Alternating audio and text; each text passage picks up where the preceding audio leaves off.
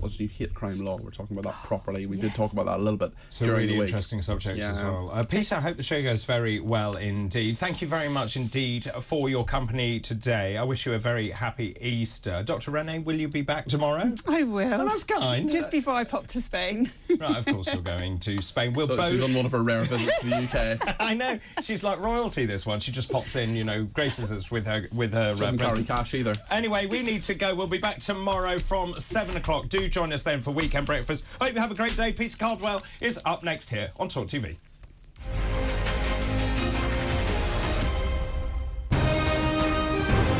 This is talkTV.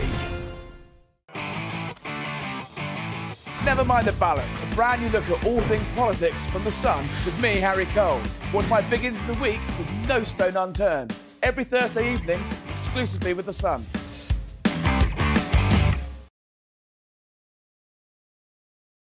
Hey, very good morning to you. Thanks for joining us. You're with talkTV, on TV, on radio, online. And we're on your smart speaker.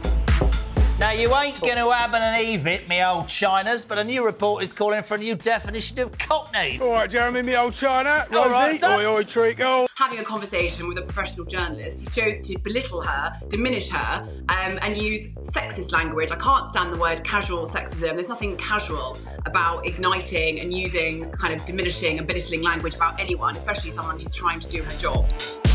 When J.K. Rowling says, let's just be honest, that's all she's saying, let's just be honest. When a man goes out and kills, we should talk about them as what they are, a biological man. And when the media constantly refer to trans criminals, when they are biological men, as women, we will no longer put up with these lies about our gender anymore and about our sex. Trans woman, it's not a woman.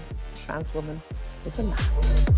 Lee would have to go much further than his statement. I mean, he did say that he spoke clumsily and he understood the Prime Minister's position, but I think he'd need to say that he'd got it wrong. That's robust. It's going to cause an argument. It's going to cause tension. But we've got to do it, because otherwise this country is going down the pan. Then I had a phone call this morning from Plymouth City Council, a lovely woman called Anna. And yeah, I've just received an email just saying that, yeah, I'm going to be getting a badge. Quite right, too. Quite right, too. It's that time again to get the violins out. That's right. Prince Harry has lost his bid for UK security after moaning he'd been singled out. You might as well be discussing an invasion of Daleks for all I really get this. but I am now on social media, having been dragged off my £8 Nokia, reluctantly kicking and screaming. I'm a huge hit on Instagram, as you probably know. One parent commented on a review of Peppa Pig that their daughter had begun to lash out since watching the show and added that Peppa is rude, bossy, a liar, tattletale and even more. Say it's not so. What are you doing? I was just about to do it. Ooh!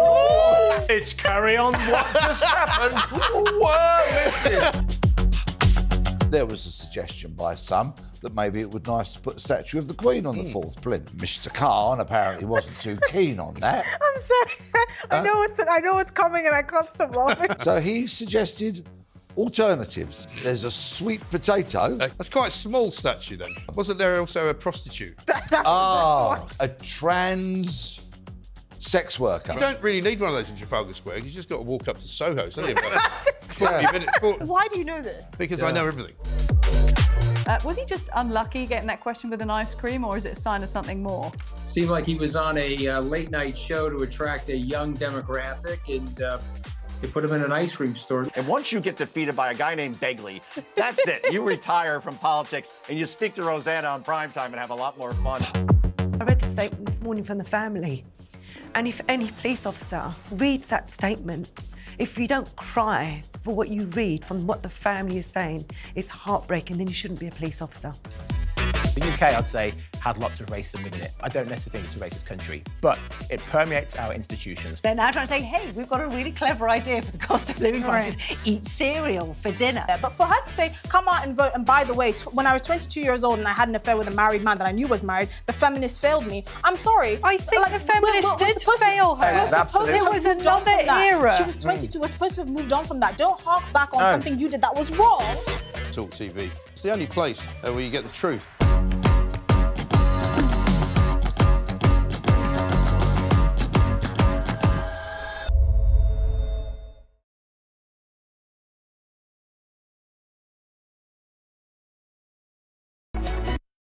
For the news that matters, for the opinions that matter, for the stories that matter. Find me, Vanessa Feltz, every weekday at 4 p.m, only on Talk, on TV, on radio, online, and on your smart speaker.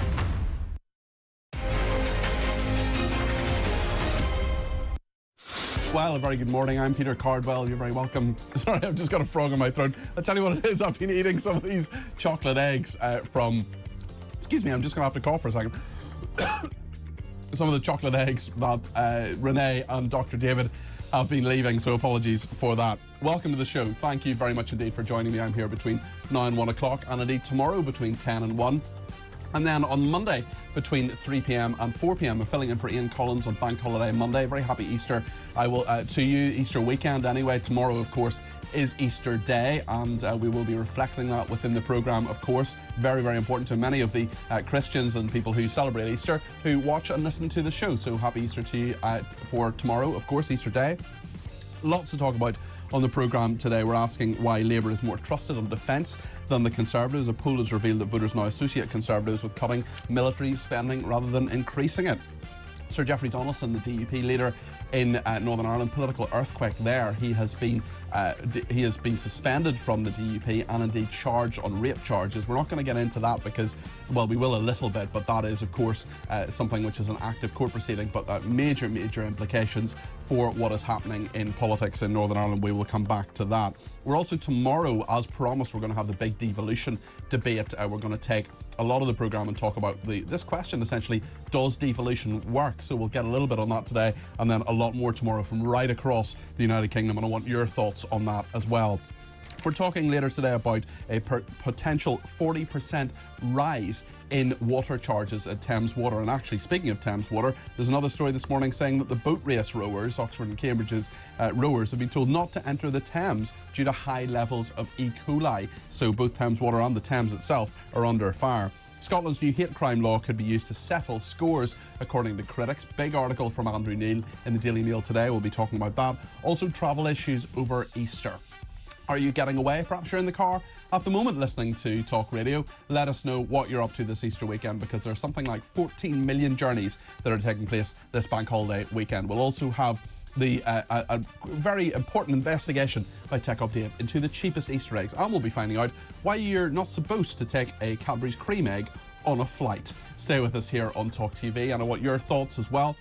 0344 499 1000 is the number to call. You can text me on 87222 with the word talk in your text. You can WhatsApp as well. You can send me a text message or indeed a voice message. Keep them to about 30-40 seconds if that's okay. We'll play some of those out if you send them in. We've had two or three previously. 0344 499 1000 is the number for that as well. On Twitter, you can tweet me at talkTV, and you can also follow me at Peter Cardwell. Let's spend the next few hours together here on Talk TV.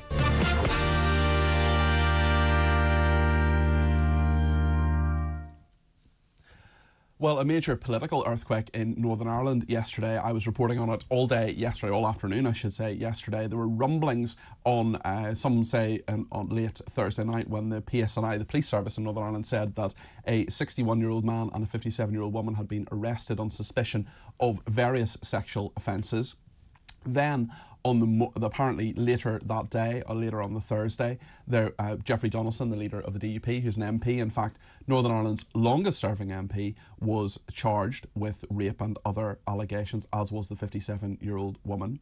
Then on yesterday morning, he resigned as leader of the DUP. He was suspended from the Democratic Unionists, the biggest pro-unionist party in Northern Ireland. And it's a very, very interesting and really shocking turn of events. Now, the charges, there are 10 charges that Geoffrey Donaldson and the 57-year-old woman have been charged with. She has been alleged to have aided and abetted various sexual offences, and Geoffrey Donaldson is someone who has been charged with rape and other sexual offences. We don't want to get into that too much, although I do want to ask whether he can get a fair trial, especially because there's so much speculation online about all sorts of things, and we don't want to get into that speculation because we don't want to prejudice a trial, of course. But also the political ramifications are incredibly important for all of this. Northern Ireland's democracy is incredibly fragile, and now, Geoffrey Donaldson having stood down, there is the interim leader of the Democratic Unionists is Gavin Robinson, also an MP, and this is what he had to say to Sky's senior Ireland correspondent David Blevins yesterday. I think it's been a devastating revelation and has caused tremendous shock, not just for myself personally or my colleagues within the DUP, but for the community right across Northern Ireland. It came as a great shock. But we are a party and individuals that believe in justice. We have faith in our criminal justice system. And so in the coming days and months, I think it is important that none of us say anything or act in any way that would seek to prejudice what is now an ongoing criminal investigation. And very late last night, the party became aware, whenever it was revealed publicly that there had been an individual and another charged, and it became clear to us who that individual was.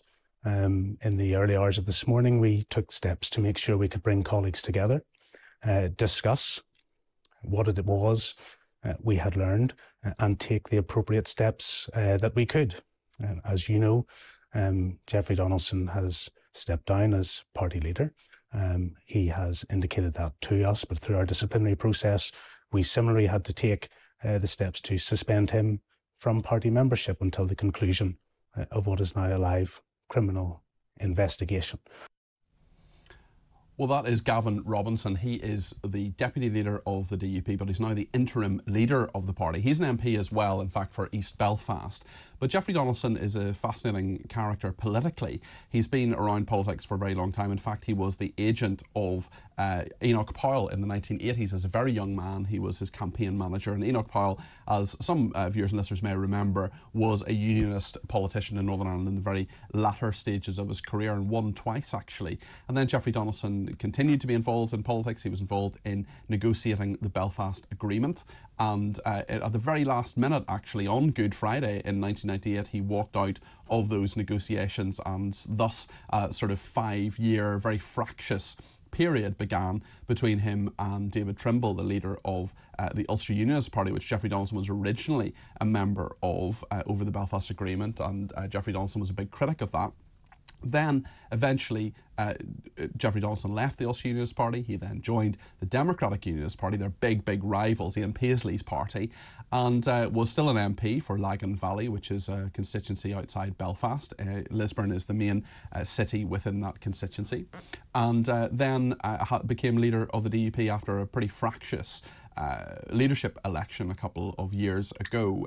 It was spent nearly 3 years being leader of the DUP. But then this dramatic revelation, huge speculation online, which we're not going to get into today because we're going to be responsible. We're going to stick to the facts on all of this, and we're going to look at the political fallout as well as the charges themselves. So Jeffrey Donaldson has now been charged, as has the 57-year-old woman, and he will appear in court in Northern Ireland on the 24th of April, so in about 3 weeks' time in Northern Ireland. We're hoping to speak to Ben Lowry, who is the editor of the newsletter, which is the unionist, main unionist paper, I should say, newspaper in Northern Ireland. We're just having a couple of technical issues there, and we will come back to him as soon as we can do that. But let me just read out a couple of messages from Chris in Newbury has got in touch about the security, about defence and so on.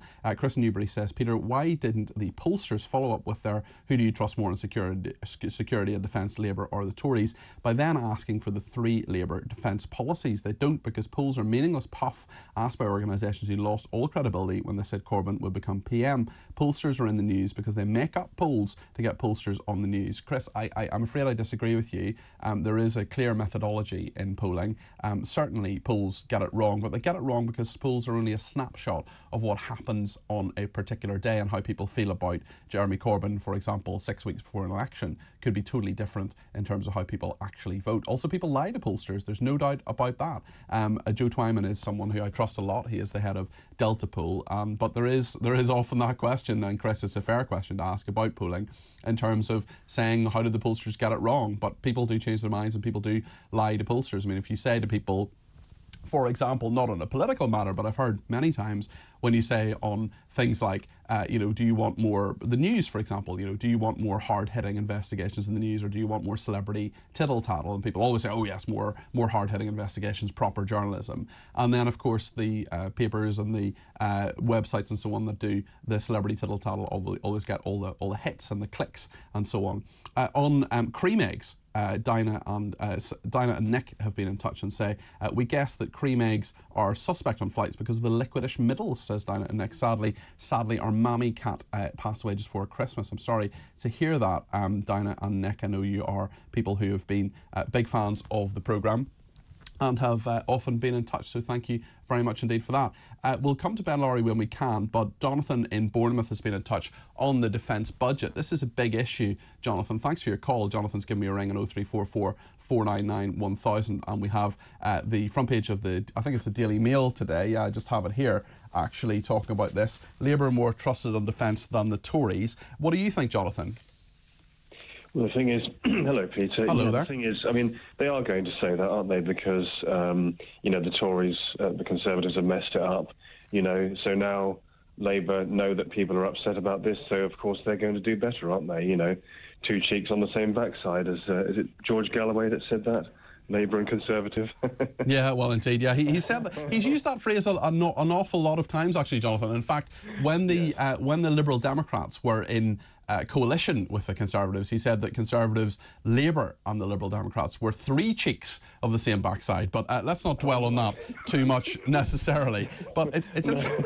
It's interesting. I mean, who knows? I've never pictured that image before. No, well, you have now, Jonathan, and it's one that's going to fester. It's interesting, though, on a more serious note. You've had Grant Shapps openly lobbying for more defence spending. You've had even James Heapy, who's standing down as Armed Forces Minister after a long time, actually. He's been in that job for quite a while. There are many people who really feel defence spending should go up. What do you think yourself? Well, of course it should, and I spent a lot of time in France, Peter, and there's so many parallels at the moment between Britain and France. You know, they've got the same issue. Their army isn't fit for purpose now. It's under-resourced, underfunded, just like here. And, of course, Emperor King Macron, as a lot of French people call him, you know, he's an absolute sociopath, Macron. I'm sure he would deny that. What did you make of the picture of him, the tough guy Macron? Oh, I can't even laugh, Peter, because he's destroying that country. He's such a horrible, dangerous person. But he wants to send French troops to Ukraine. Yeah, that's mad. That's totally mad. It's absolutely off the scale bonkers. Yeah, and the French public don't want this. They don't want their 19, 20-year-old sons. No, especially as we haven't been, no NATO country has been attacked. Like we're giving a huge amount of military aid, France is to Ukraine. We're doing, I think, probably far more than we should be doing, although other people will disagree and say I don't care about innocent civilians who are dead and dying in Ukraine. I do. I don't want that to happen. Russia is a terrible aggressor. Putin is an awful person. There's no doubt about that. He is a murderous, tyrannical dictator. And we want Ukraine to be safe. But voluntarily putting French troops in then opens up so many different avenues. Yes, and back to the point, Peter, you know, a lot of experts in France and, you know, army generals are saying, well, it not only is it extremely dangerous, but it's a joke because the French army isn't going to be able to do it anyway. You know, they haven't got the resources, they haven't got the funding, they haven't got the artillery, you know, and it's just like here, Peter. You know what I mean? Yeah, it's a very interesting point. Yeah. Jonathan, you made some really good points. Thank you very much indeed. That's Jonathan in Bournemouth who's giving me a ring there. 0344 499 1000 is the number to call. You can call it too to talk about any of the issues this morning. There's been some breaking news in the last few minutes. Several people are being held hostage in a cafe in the Netherlands, according to local media reports. That's around 150 nearby homes are evacuated in the town of, I think it's Ede, E-D-E, I'm not sure how you pronounce it. Ede, yeah, while authorities deal with a hostage situation involving several people, police have said on X, formerly Twitter. The incident is taking place in a cafe. according to the Dutch news agency ANP, citing a local official. So that's the breaking news, which we'll continue to follow throughout this programme, that several people are being held hostage in a cafe in the Netherlands. According to local media reports, around 150 nearby homes have been evacuated in the town of Ede, while authorities deal with a hostage situation involving several people. We'll keep you updated on that. Hopefully people will be okay. Angus up north has been in touch on the Jeffrey Donaldson headlines. He says Angela Rayner will have a respite from having to practice what she preaches, which is full tax disclosure. While Labour are playing it safe, keeping their manifesto pledges close to their chest, the MPs need to start behaving like a government in waiting if they can.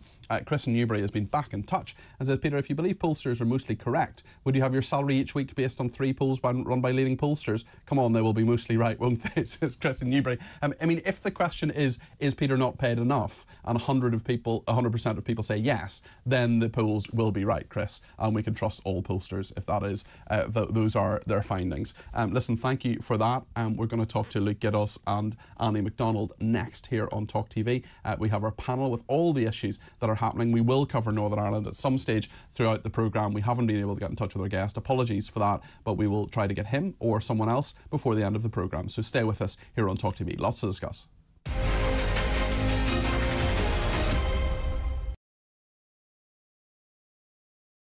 Hey, very good morning to you. Thanks for joining us. You're with talkTV, on TV, on radio, online. And we're on your smart speaking.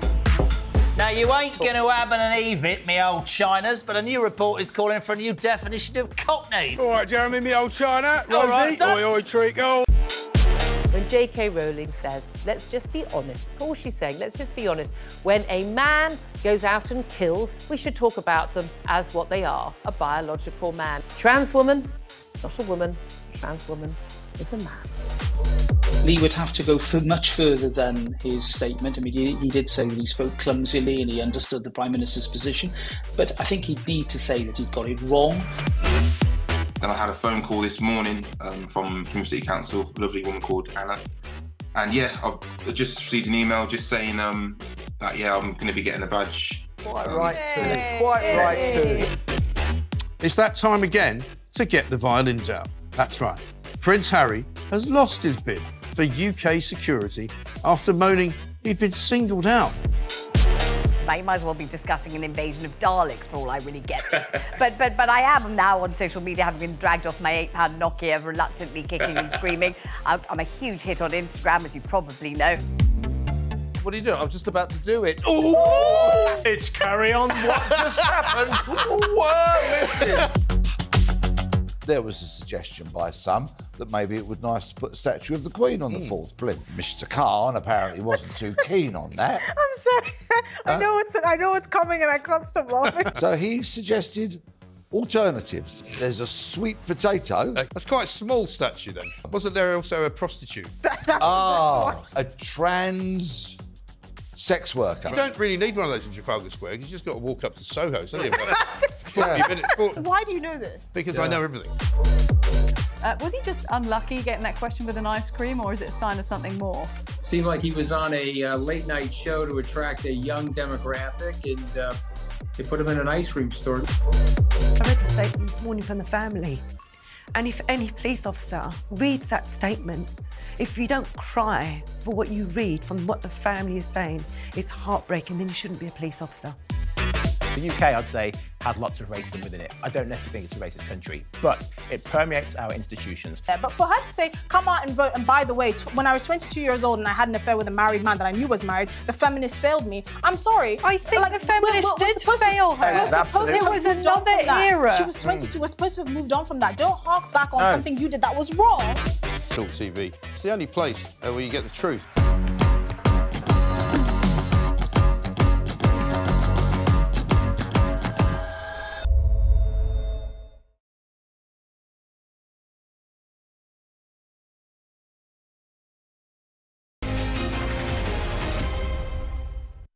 Thank you to Christine in Surrey who's been in touch. She says, Peter, we must increase our military spending. Terrorism is on the rise, and that includes Russia. The constant flow of migrants is no accident. I'm genuinely concerned, especially as we have such weak leadership on both sides of the House, says Christine. Thank you for that. Tony says, Russia has annihilated Ukraine's air defences. Zelensky is talking about retreating to save troops and equipment. The game is up. That's Tony in Liverpool. David Epping says, Peter, for their shareholders, the water companies have long been an overweight cash cow, and money that should have been used to upgrade critical infrastructure has merely ended up lining pockets. I think that's a very good point, like Dave, when you talk about those shareholder dividends and so on.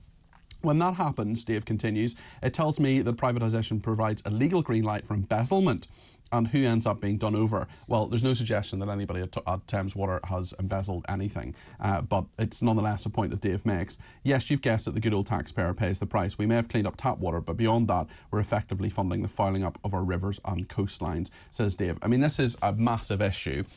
And we're talking properly a little bit later on about the potential 40% rise from Thames Water. And Thames Water is the biggest water company in the United Kingdom, but there are lots of other water companies, not just in the southeast. Of course, we always remember 82% of our viewers and listeners at talkTV live outside London. We are not a London-centric station, but this story is relevant to everybody because so many of these water companies are acting in ludicrous ways, charging people an absolute fortune for water when there's so much sewage, there's so much pollution and so on. We'll talk about that in just a second with our panel of Luke Gittos and Andy MacDonald. But another Andy actually from the Midlands has been in touch and says, we are in NATO, equal cost with all of Europe. UK cannot afford it. We need to invest and build our own forces. One more before we go to the panel from Anil in Cheam in Surrey. Morning, Peter. The problem with Labour is that they think they have already won the election and they are running the country. They will have the shock of their lives when the general election results are announced. In the same when we woke up realising that we were no longer part of Europe after Brexit. They have no policies other than the U-turn policy. My goodness. Well, let's put this to Andy MacDonald, who's trade unionist. Hi, Andy. Good to have you back in studio. Thank you. And Luke Gittos, who is a lawyer at Murray Human Solicitors and a writer for Spiked Online. Really good to see you back in the studio, both of you. You've been on together before, haven't you? I think. Never. No, have you not? I thought you had. It's hard because we even completely ignored each other before the. Yeah, excellent. We didn't recognise each other. That's good. That's good. We like that. A good bit of hostility on a Saturday morning. No, I think Easter. The message of Easter is reconciliation. So yes. let's see how fractious it gets over the next half an hour. But listen, thank you both very much for coming in. Do you agree with that texter, Andy, who says Labour have no policies and we might get a shock when time goes on? We've had Professor Sir John Curtis, who is the sort of doyen of political prediction. He's a psophologist who says that there is a 99% chance of a Labour government after the next election. Yeah, he made it fairly clear that in his opinion it's a well-respected opinion that Labour are going to have a pretty easy run at the next election, but I think it's untrue to say that they don't have any policies. Obviously they don't have specific policies lined out because, the election hasn't been called. The manifesto. They don't want the Tories to steal them all. Well, exactly, like the non-dom tax list. That was something that they really built on, really established, and then the Tories nicked it in the budget. When the election is called, I'm sure the full manifesto will be written out and all the policies they always say through, set out. They always sort of say through gritted teeth, we're absolutely delighted the government has adopted this policy. Luke, it's interesting that the front page of the Daily Mail, an exclusive poll for them, saying that Labour is more trusted on defence than the Tories. People now associate Conservatives with cutting military spending. We've had quite a lot of reaction to that already on the programme. What do you make of that? Well, I was trying to find out the difference between Labour and Tory on defence, and I found a speech given by John Healey earlier this year. Shadow Defence Secretary. Shadow Defence Secretary, exactly, talking about the introduction of a new military strategic headquarters, the creation of a new role to do with military procurement, but no further commitments on spending whatsoever. And presumably that's because they need the intelligence in order to be able to budget. They need to look at the books, really, yeah, and exactly. that's always very difficult because the civil service, as we all know, will look at that behind the scenes and see how those spending plans will actually work out. But it is fascinating that the question is, between the Conservatives and Labour Party, which party do you trust more in national security and defence? Conservatives 23, Labour 34, both equally 14%. Neither party 21, 8% don't know. And actually, on the government in particular, is it spending too much, too little, or about the right amount on defence? Too little, 40, too much, 9, right amount, 34. What do you make of those findings, Andy? Well, I think it's really, really interesting for the Labour Party because generally, defence and the economy, it's always been the Conservatives law and order. It's been their kind of home. It's been their home. But on those three issues, defence, law and order, economy, Labour are now leading. I mean, I think it really does show that the tide has turned fully on the Conservatives. Labour are somehow they've just kind of let their enemies hang themselves. They've kind of stepped back and just let the Conservatives implode, as the Labour Party did, between 2016 and 19. And it's just baffling, really. But I think it's just on defence spending. I was reading Dominic Cummings' blog a couple of weeks ago, and he was saying that all the defence spending figures are completely skewed because of classified spending. They can't include it in the public reports. So, you know, it's always one of those that I'm sure there's other things going on in the behind the scenes, but God, yeah, the polls are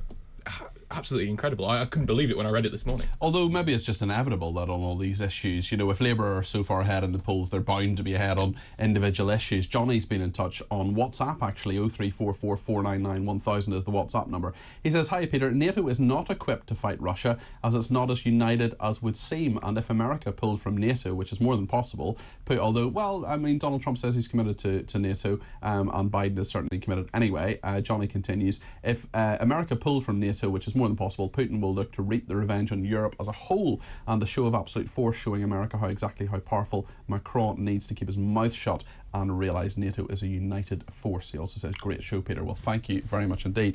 Let's talk about another story here. I want to get your opinion on this, Luke. This is another idea. This is from the Daily Telegraph, that Tory MPs are planning for migrant crime league tables. Migrant nationalities with the highest rate of crime will be revealed in league tables under plans to be considered by ministers. Is this a good idea? No, it's a racist one. I do think that when you propose something which would involve an individual's visa or asylum claim being judged more harshly because of where they're from, that is a racist policy. There's no two ways about it. I do think it's also completely wrong-headed in terms of what they're trying to achieve in policy terms. So this is clearly targeted at concerns around specific immigrant groups committing particular kinds of crime. I mean, that really should be a job for the National Crime Agency to be concerned with, not necessarily with the Home Office around immigration. Those two things should be distinguished. But look, if you look around the most recent headline-grabbing cases, you know, Mr. Azadi, the alkaline attacker, I mean, he was turned down twice for asylum before a judge then granted his application. The problem there wasn't with scrutiny over his application. The application was refused twice. Similarly, we saw with the Liverpool bomber, the bomber who many people forget about, who detonated a bomb outside a maternity ward in Liverpool. He had his application for asylum refused twice, but the Home Office couldn't kick him out. So the problems with our asylum system are very deep-rooted. But this policy, the idea that we would effectively treat certain visa or asylum claims more harshly because of where a particular applicant is from, that would be completely wrong-headed, morally and in terms of policy. And I think we have to call it what it is. It would be racist. Some US states and Denmark do this. The crime rates of those from Kuwait, Tunisia, Lebanon, Somalia are far higher than those of Danish nationals. And the Danish people know about that because this happens. What do you make of this policy, Andy? I mean, I'm all for data collection and data analysis, but I think, as you said, if it were to affect people's lives, you know, that weren't involved in the crimes of those people, that would be racist and it would be profiling. You know, in Denmark, I don't think it affects the visa process, does it? I think they just have the statistics by nationality. So I think having the statistics by nationality, it's a bit kind of iffy. I'm sure it'll just fuel the far right's hate, honestly. And what they're talking about is treating certain applications more harshly and with greater scrutiny based on where people are from. But surely the data, I agree with you that I think this is racist, but I'm just playing devil's advocate for a second. If you are from a certain country, surely there are all sorts of factors in relation to, for example, Somalia, which would be very different from factors in regard to Eritrea, for example. Those will influence the asylum process. We can perfectly reasonably recognise that there are certain immigrant communities who are overrepresented when it comes to crime, and particularly organised crime. You know, that is a real problem. Yeah. But that doesn't and should not translate into how we deal with asylum and visa applications from everyday citizens from those countries. And I speak as someone from a background where in the 1970s people made all sorts, and the 80s people made all sorts of assumptions of people from my background who may well have had absolutely nothing to do with the terrorism that was going on. We have more breaking news. This is an Israeli strike has hit a car carrying United Nations observers outside a town in southern Lebanon. It's wounded several observers, according to two security sources who have told the Reuters news agency. The Israeli military said, contrary to the reports, it did not strike a UNIFIL vehicle in the area of the border town of Ramesh, I think is how you pronounce it. There was no immediate comment from the UN peacekeeper mission in southern Lebanon, that's UNIFIL, about the incident. So a disputed report there about an Israeli strike hitting a car carrying United Nations observers outside a town in southern Lebanon, wounding several observers. That's according to security sources telling Reuters news agency, the Israeli military, said, contrary to the reports, it did not strike a vehicle in the area of the border town of Ramesh. We'll bring you the latest on that, and indeed the Netherlands story as well, so stay with us for that throughout the programme. Lots and lots of people getting in touch on all sorts of issues. Barry says, I would trust Labour to push a wheelbarrow. I would trust Labour to push a wheelbarrow, let alone run the country. I think he means wouldn't trust Labour to push a wheelbarrow. They always shout about the Tories being marred in sleaze, but try to reflect attention away from Rayner's latest adventures. This is Angela Rayner. She apparently has received advice on her home and second home and capital gains tax, and we're told that totally vindicates her. But the question is, well, if it totally vindicates her, why don't you publish it? Would be the next logical part of that. Someone else, Barry, has also said that Angela Rayner was present at the beer and curry party in Durham, which Starmer tried to conveniently forget. It will be a nightmare when they get in. Well, listen, the police decided twice not to prosecute in that situation, but beer Starmer is certainly something which continues to follow Keir Starmer around. Labour won't win the election, the Tories will lose it, says Barry. Peter says Thames Water should be allowed to go bust. Shareholders must take the hit. They have indebted the company while benefiting from outrageous and unwarranted dividend payments. It is time to take any water companies in financial trouble back into public ownership. I wonder what trade unionist Andy McDonald thinks of that. I can't predict what you might possibly say when I ask you if water companies should be brought back into public ownership. I think genuinely nationalisation is the path forward with kind of with public energy. We need public energy. We need public water. That's what we need. Railways. Railways, no, I think we should have regionalised railways, honestly, because if you look at TfL, you look at the Greater Manchester bus network, I think when we look at it on a kind of internal transport scale, it's gone quite well when it's been regionalised. TfL's gone quite well, really? Well, it's the best metro system in the UK, yeah. Transport for London? Well, yeah, I mean, it is objectively the best transport system in the UK. That may well be the case, but... TfL's fantastic. Possibly a low base. I mean, Crossrail wasn't exactly a huge success, was it? Well, we're both from outside of London. Yes. I don't know if you are as well. No, I'm from London. But TfL is objectively the best transport system in the UK. In the UK, if we had it across the country, it would be incredible. Yes, that's fine. I don't disagree with anything. Incredible. But the fact is that the best transport system in the UK is a bit like saying sort of, I don't know, the slimmest member of James Corden's family. I mean, it's sort of, it's not exactly a ringing endorsement, like, get us. Well, no, I agree. I mean, I was on the tube yesterday and it took 2 hours to get from central London to East London. It's beset with problems. That's not to say that it's not a good example in the context of the United Kingdom, but that just speaks to our complete lack of transport infrastructure when it comes to the rest of the country. I mean, I spent some time in Newcastle. They have a wonderful metro system up there that does seem to function fairly effectively.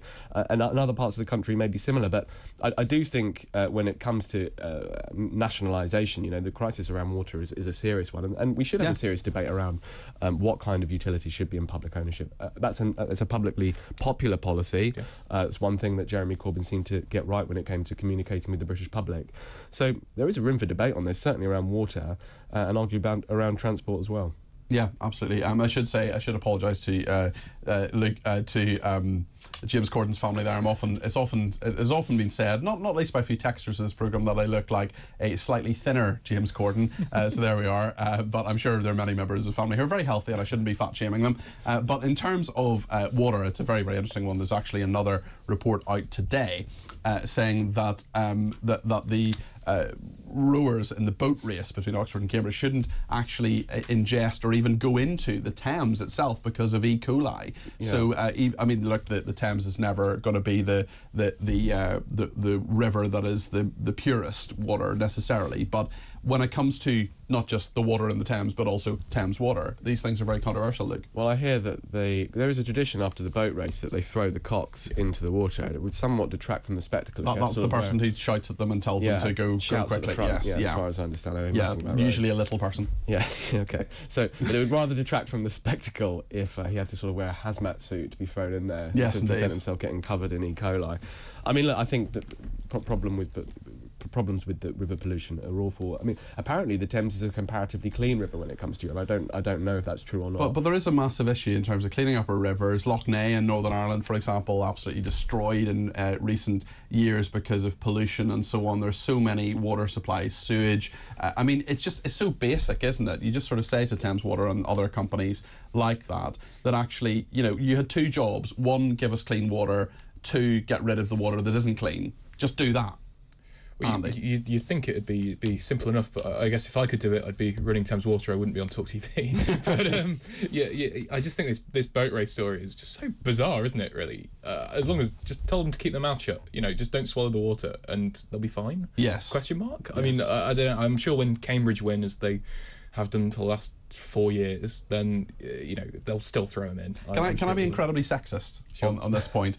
So they've now started to say, usually the BBC say, well, the men's boat race was run by these people, this university, Oxford and Cambridge, and the women's boat race was run by this. There is one boat race. It is between the men. Sorry, that is factual. Women's boat race is fantastic. I mean, it is. It's great, good for them. But the boat race is between. But what I always think is we need to congratulate both Oxford and Cambridge because they always get to the final. Yeah. They get through those heats and they get to the final. Listen, enough about that. James in Nebworth says, morning, the government can spend as much as they want on defence, but until they bring back Crown immunity and start building this country back into something we can be proud of, who's going to sign up and fight? I served over 20 years ago, and I was very proud to, but the country was different then. I wouldn't sign up now. Actually, that's an interesting point, James. I just want to read you out something again from the Daily Mail about conscription. This is something we talk about every now and again on this programme, and a number of people say, oh, there should be conscription, and young people who don't, contribute to our society or not in education, employment or training, well, they should be conscripted and they should go into the military. But when you talk to almost anyone in the military, they say, no, we want the people who want to be there. We want the people who want to train and fight and be the brave men and women who are in our armed services. We don't want to cajole and dragoon people into it. So one of the questions from the Daily Mail in regard to this defence, defending Britain must be our priority, is the headline. To what extent, if at all, would you support or oppose the reintroduction of national service? 16% of people strongly support it. 24% of people support it.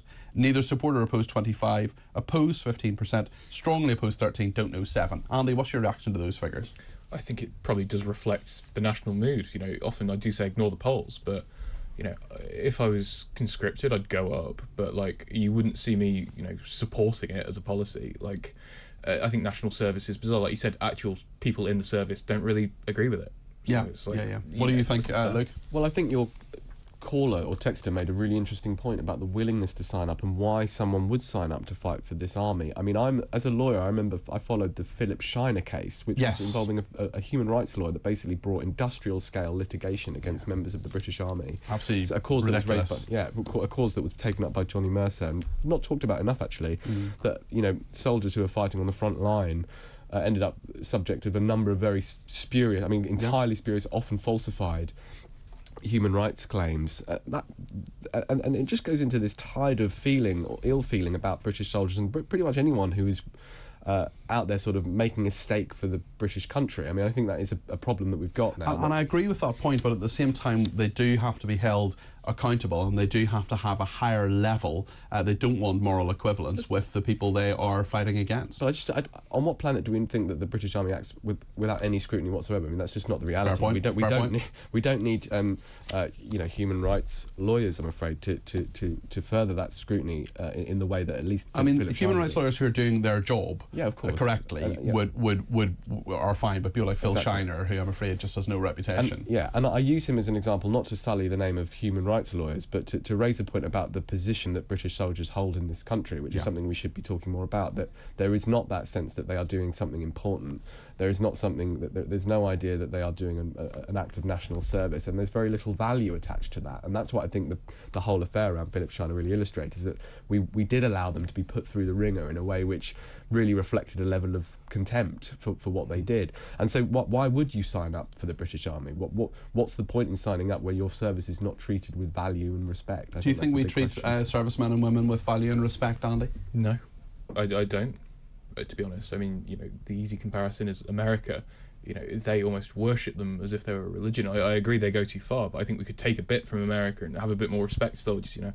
It's very bizarre because in America they found that it was easier to worship them than support them. Here we're not really worshipping them and we're not really supporting them, and it's a very bizarre combination. Well, it's so frequent that in America, I spent a decent amount of time, about 10 days in America, on a research trip, sort of holiday research trip in May, June, and a number of places I went in the sort of deep south, Alabama, Texas and so on. You had people in uniform coming into places, getting all sorts of discounts, military discounts, 25% military discount, things like that. In this country, we just don't do that, really, certainly not to the same extent anyway. And I remember, and apologies if this is a sort of virtue signal, but I'm a big fan of the UK Army, and, you know, they kept me safe as a kid, basically, and they helped the Northern Ireland peace process happen. It wouldn't have happened without them. Not everybody will agree with that, but that is my opinion.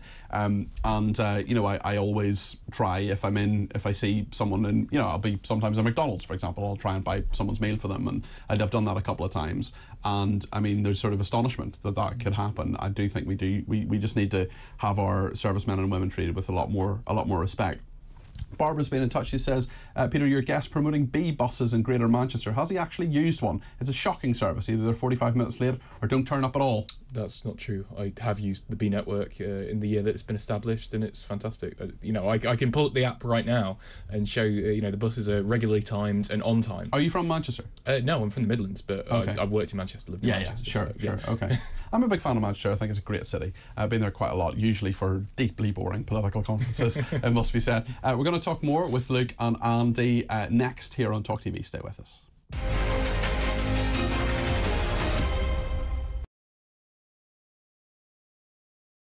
Hey, very good morning to you. Thanks for joining us. You're with talkTV, on TV, on radio, online. And we're on your smart speaker. Now, you ain't going to ab and eve it, me old Chinas, but a new report is calling for a new definition of cockney. All right, Jeremy, me old China. All right, Rosie, oi, oi, treacle. When J.K. Rowling says, let's just be honest, that's all she's saying, let's just be honest. When a man goes out and kills, we should talk about them as what they are, a biological man. Trans woman, it's not a woman, trans woman is a man. Lee would have to go much further than his statement. I mean, he did say that he spoke clumsily and he understood the Prime Minister's position, but I think he'd need to say that he'd got it wrong. Then I had a phone call this morning from Plymouth City Council, a lovely woman called Anna. And yeah, I've just received an email just saying that, yeah, I'm going to be getting a badge. Quite right too. Quite right too. It's that time again to get the violins out. That's right. Prince Harry has lost his bid for UK security after moaning he'd been singled out. They might as well be discussing an invasion of Daleks for all I really get this. but I am now on social media, having been dragged off my £8 Nokia, reluctantly kicking and screaming. I'm a huge hit on Instagram, as you probably know. What are you doing? I'm just about to do it. Ooh! It's carry on. What just happened? Whoa, listen. There was a suggestion by some that maybe it would be nice to put a statue of the Queen on the fourth plinth. Mr. Khan apparently wasn't too keen on that. I'm sorry. I know what's coming and I can't stop laughing. So he suggested alternatives. There's a sweet potato. That's quite a small statue then. Wasn't there also a prostitute? A trans sex worker. You don't really need one of those in Trafalgar Square. You just got to walk up to Soho. It's only about Just 40 minutes. Why do you know this? Because I know everything. Was he just unlucky getting that question with an ice cream, or is it a sign of something more? Seemed like he was on a late-night show to attract a young demographic, and they put him in an ice cream store. I read the statement this morning from the family. And if any police officer reads that statement, if you don't cry for what you read from what the family is saying, it's heartbreaking, then you shouldn't be a police officer. The UK, I'd say, has lots of racism within it. I don't necessarily think it's a racist country, but it permeates our institutions. Yeah, but for her to say, come out and vote, and by the way, when I was 22 years old and I had an affair with a married man that I knew was married, the feminists failed me. I'm sorry. I think the feminists did fail her. It was another era. She was 22. We're supposed to have moved on from that. Don't hark back on something you did that was wrong. talkTV. It's the only place where you get the truth.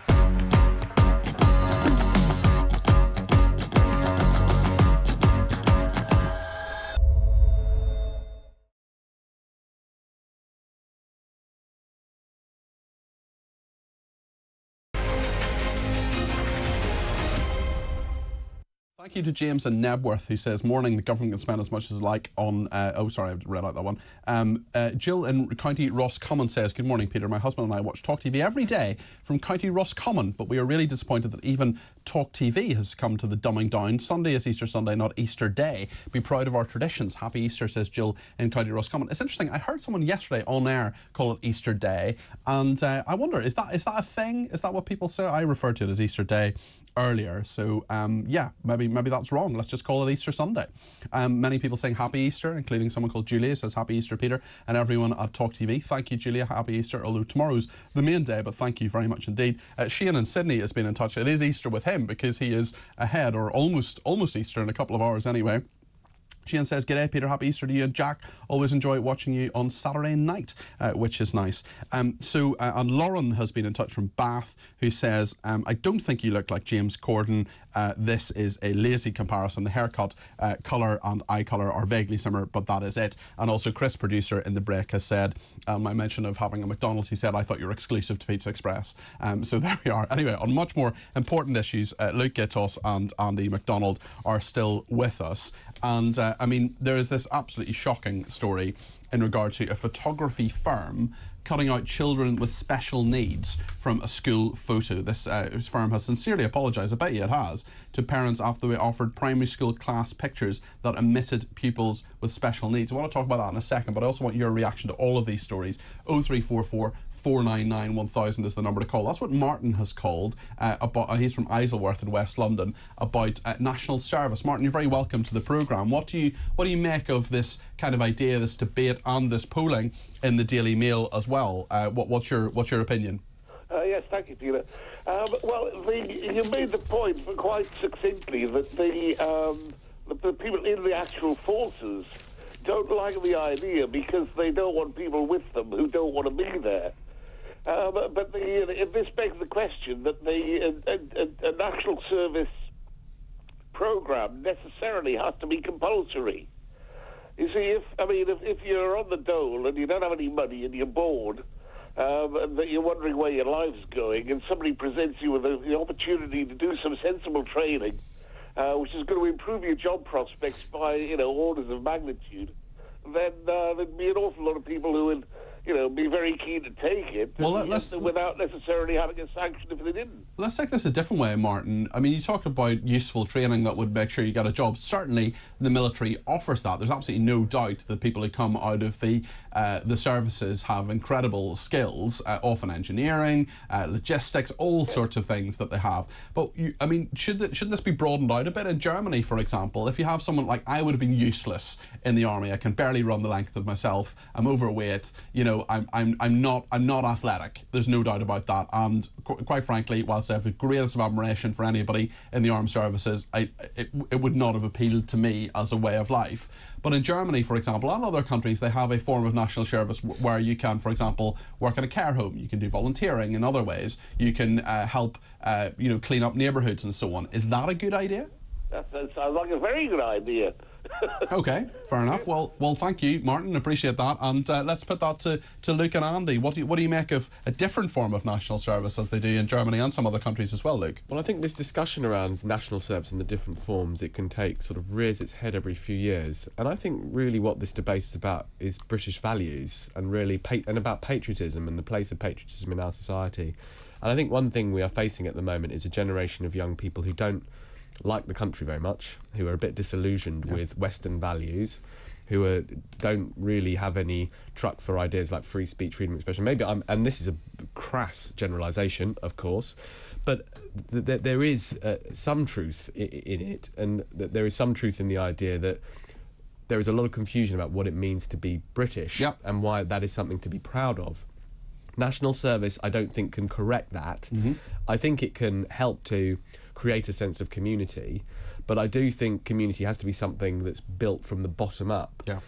But we can start building that sense of community by stopping doing down our country quite as much as we do, having some respect for the values that we all hold, the Western civilizational values that we all hold. I think that has to be our starting point. Yep. And starting with national service seems to put the cart before the horse. For me. I think I agree with that. Also, maybe we just shouldn't do down the transport networks. Andy, what do you make of what Luke said, which I thought was pretty sensible? Well, I think, on national service, it should be more like the German system if we were to implement it. And we have things like the National Citizenship Service, for example. We have Duke of Edinburgh, all sorts of ways that young people can contribute in some way, and many of them do, of course. And we can't just generalise and say, well, all Gen Z are lazy and hate Britain. But not that Luke was doing that. But I think some people might be Gen Z. When's the Gen Z cut-off? I don't know. I'm a millennial, but just about. I'm almost too old to be a millennial. I might be a Gen Z. I like free speech. I love free speech. But anyway, back to the. I wrote down a note about this. My housemate Ted, if you're watching, I'm about to shout you out. He worked in hospitality for quite a few years,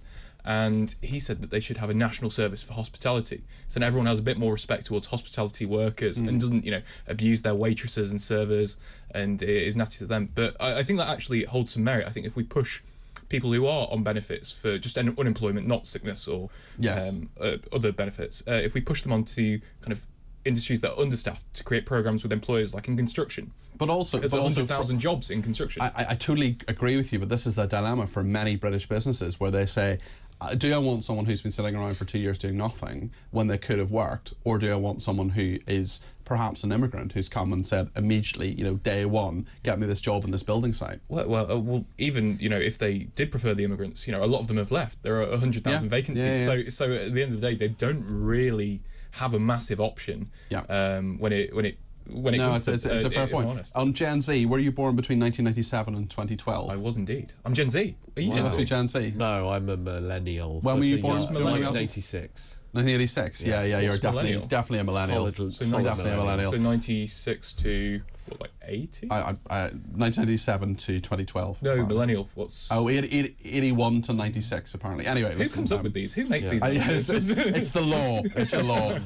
One thing I am very much not happy with is the photography firm cutting out children with special needs from a school photo. This is parents who attended a Boyne primary school in Aberdeenshire were horrified after being sent a link from Tempest Photography offering them choice of pictures with or without children with additional support needs. This is just appalling, Andy. Yeah, it's dreadful, and just reading the statement they've given, it said we're a family-run business, so they're trying to get a bit of sympathy, and then they say it's not standard procedure. But if you're a family-run business, I'm assuming it's quite a small company. Well, it may not be standard procedure, but someone's made a decision somewhere. It's a very bizarre statement, a very bizarre incident. I don't even know what the thought process would be of the photographer to go, we don't want you in the picture. We are taking this matter very seriously. We're committed to implementing meaningful changes to prevent an occurrence in the future. Well, maybe you shouldn't have done it in the first place. I have had a horrible story actually from a school not involving special needs children, but a school I know a little bit about, where there was a choir, and at one stage the children, they were talking about like 9 and 10-year-old children, and there was a choir that was very good, but there were some children who weren't as good in the choir, and they were taken out of the choir. That's okay when you're a little bit older, when there's a competitive process to get into these sorts of school activities, and competition is a part of life and so on. But special needs children, that is just horrendous, Luke. Of course it is. I'm just going to put a little bit of a dampener on this, because I do think the company has come out and said we are mortified that this has happened. All the reporting around this I've read has said just how mortified this company are. Clearly someone has made an egregious mistake. They couldn't ask for a worse public relations gaffe, could they? In the contemporary context, they have placed an atomic bomb under their public relations. They have. So I do think that there is capacity here to forgive, and the broad picture is, look, obviously special needs education in this country has come on an enormous way in the last 2 decades. I spent my early years assisting a young kid with cerebral palsy to be integrated into a mainstream school, and the process was, maybe I had a halcyon experience with it, but it was, these children are part of school culture in a way which they would, never would have been maybe 40 or 50 years ago. It's so much better now. And but still we have this. And also there's a story about Sally Phillips, the actress, who said she was so upset after her son, who has Down syndrome, was not allowed to play in a trampoline part because they said he needed a letter from his GP to take part. They say now saying they're deeply sorry he would not take part and was left disappointed, and this was apparently following safety guidance from British Gymnastics. But there is still discrimination against people who have special needs. But I think that Sally Phillips example is a classic one of where guidance and the fear of litigation, actually, these organisations that are worried about what might happen if they let kids just get on with being kids, steps in a really destructive way. I think what we need to do is just allow people to have a bit of have complete humanity over these kinds of decisions, and obviously let children play on trampoline parks, whatever their whatever their position. And but these individual examples are egregious and horrible when they happen. But I think we do need to put it in a context where, thankfully, those attitudes are in massive decline. We have, we'll certainly continue to talk about this story as well. Thank you to Annie MacDonald, the trade unionist, and to Luke Gatos as well. Luke is a lawyer at Murray Human Solicitors and writer for Spiked Online. So thank you both very, very much indeed. Busy morning, lots and lots happening. Martin says, I'm ex-Royal Navy. Once you get past basic training and branch training, it's the best job in the world. You get paid to travel the world. I'd join again tomorrow, even though I'm 65. Good stuff. Amanda says, can anyone put their finger on the point when this country lost its patriotism? I can remember back in the 80s when at the airport in Antigua waiting for a BA flight home, all the Brits would cheer loudly when the plane came into view. I wonder if this still happens. I think not. I think the novelty is perhaps worn off, Amanda.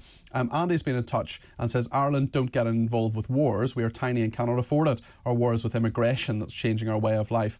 Sorry, that's Andy from the Midlands, but he's commentating on all sorts of issues there. Dave says, good morning, Peter. I don't trust Labour to fund the military as it needs to. More talk from Captain Hindsight. None of the parties seem interested in this country anymore. Graham says, morning Peter, once people find out Labour are going to massively hike council taxes and install ULEZ in every city, the voting public will turn against them. Labour will destroy this country. I don't think that is actually Labour policy, Graham. We'll see anyway.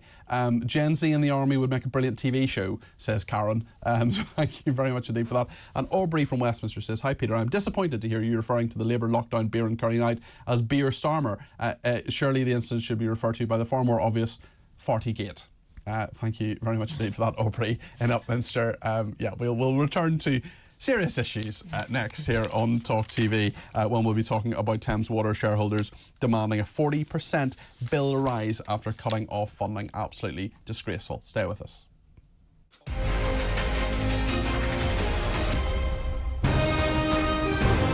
This is talkTV. Want to get to grips with the stories that really matter? To cut through the spin and the BS. Want unvarnished and fiery debate? Then join us for Crosstalk. 1 o'clock every weekday.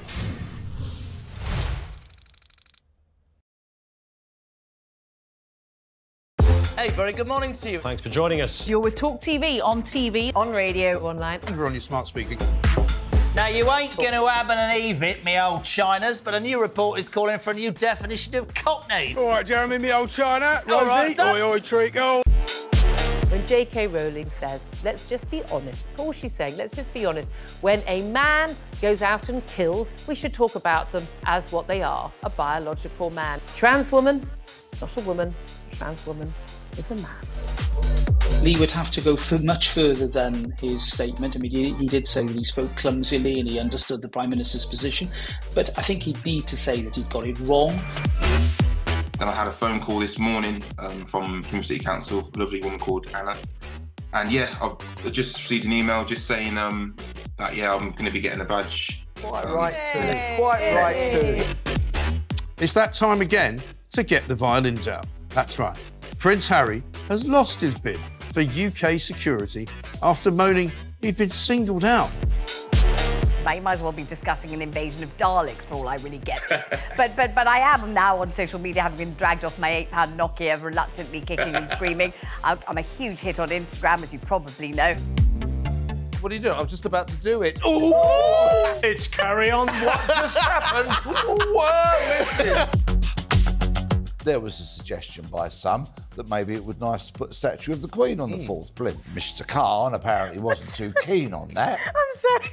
I know what's coming and I can't stop laughing. So he suggested alternatives. There's a sweet potato. That's quite a small statue then. Wasn't there also a prostitute?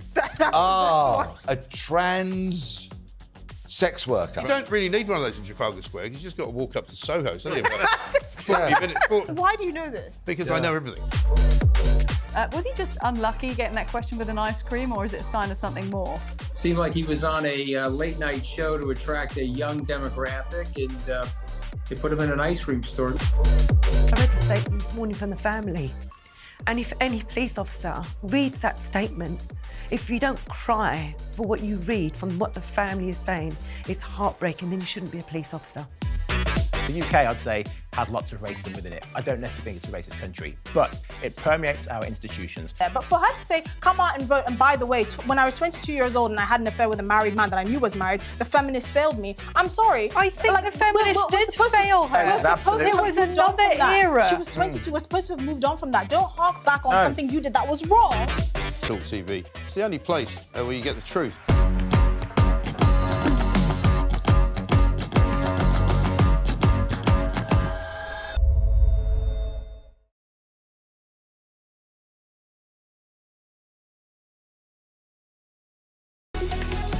For the news that matters, for the opinions that matter, for the stories that matter. Find me, Vanessa Feltz, every weekday at 4 p.m, only on Talk, on TV, on radio, online, and on your smart speaker.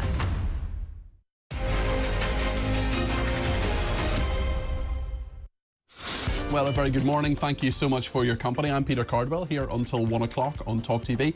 I'm back tomorrow as well between 10 and 1, and then again on Monday between 3 p.m. and 4 p.m. I'm filling in for Ian Collins, so it would be great to have your company for that as well this Easter bank holiday weekend. And if you are celebrating Easter, a very happy Easter to you, although tomorrow, of course, is Easter Sunday. It's the main day. Lots to discuss today. We're talking about what Andrew Neil says in the Daily Mail today. They've trashed the schools, the health service and the economy.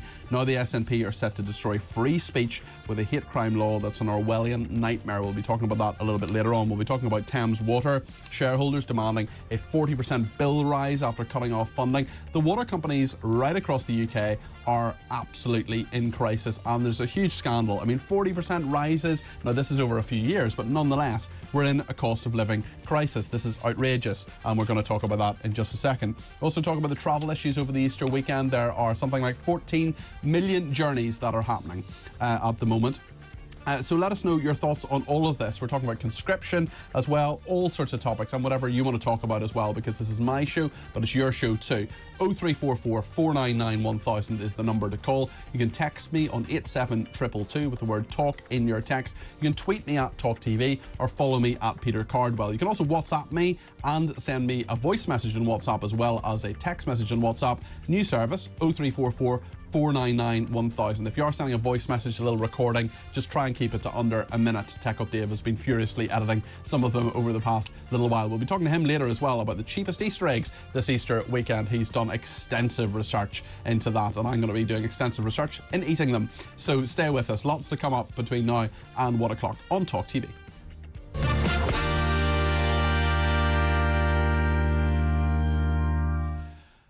Well, before we go on, just as promised, I met a very, very nice woman and a fan of the show called Katie. I met her in Maidenhead. I met her in Maidenhead last weekend. I was at an event. Her name is Katie, and I promised her I would say hello. So, hello, Katie. Thank you so much for your loyalty and for watching and listening to the show. I also want to say a very happy birthday to Carolyn, who is the owner of Pluckley, who's a former Cat of the Week.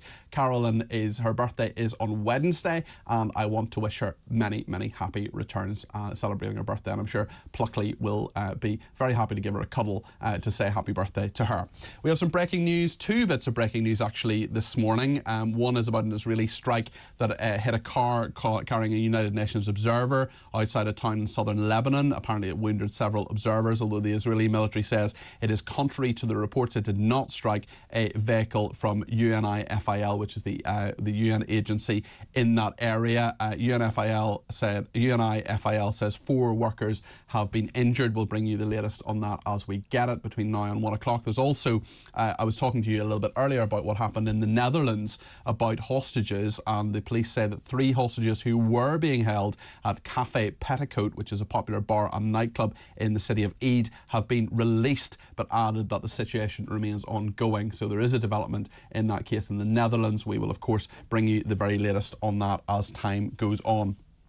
I want to talk now about Thames Water, because they've been privatised, as have most water companies in the United Kingdom. Their shareholders are now demanding that bills, this is Thames Water, the biggest water company in the UK, but many other water companies are presumably thinking about the same thing, because they've been so dreadful in the last while in regard to so much sewage, high prices, dividends to shareholders, which, like they're a commercial company, dividends to shareholders are what they do. But now shareholders are demanding a 40% rise in water bills after cutting off funding. This is the owners of Thames Water refusing to provide a £500 million cash injection to prevent its collapse as they renew demands for household bills to increase by 40%. This is a consortium of pension funds, foreign states, on Thursday announcing they would stop the funding the company needs and accuse the water regulator of rendering it uninvestable. Well, should these companies even be in private ownership anyway? It's a commodity, but also it's something we need every day. These companies have two jobs. They are to provide us with clean water through our taps and also to take away the water that isn't clean, but they don't seem to be able to do that, and then they want to increase the bills to such a degree and also give their shareholders yet more money when underinvestment has been endemic for such a long time. I want to talk to Geoffrey Lean, who is an environmental journalist. Geoffrey, what do you make of this? Thank you for joining me this morning. Well, it's a scandal on top of a very long-running scandal that's been going. I've been covering for 30 years at least now, since the whole thing was considered in the first place. And you know, over the last, privatisation was supposed to benefit ordinary people, partly by making them shareholders, and partly by putting investment into the water system, into sewage works, to providing water, which the state found it hard to do because it competes with a lot of other priorities. But that's not what's happened, and indeed some was predicted that what was going to happen. Over the last years since privatisation, water bills have gone up by 360%.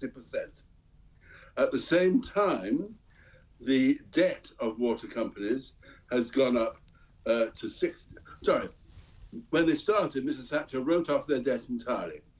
She gave them £5 billion to start as a completely clean slate.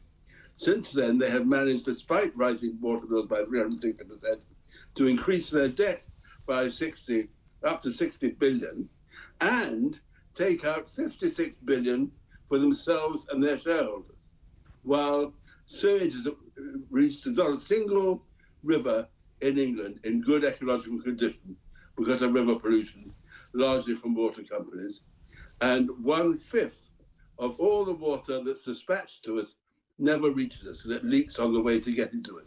So 1/5 of all, only 4 drops in 5 out of your tap have actually reached you. How difficult, Geoffrey, how difficult can it actually be to run a water company? I mean, this is not about investing in funds. This is about investing in infrastructure. It's about keeping water clean and getting rid of the dirty water. I mean, it just seems to be, in concept anyway, I've never run a company, but in concept, a fairly simple thing.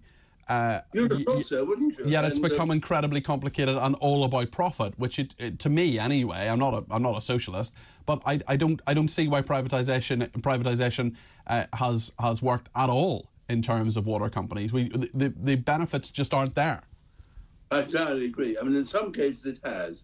You know, I think BT privatisation probably has worked. Well, that's driven down prices to a huge degree, and competition has been incredibly important there. BT was basically a monopoly.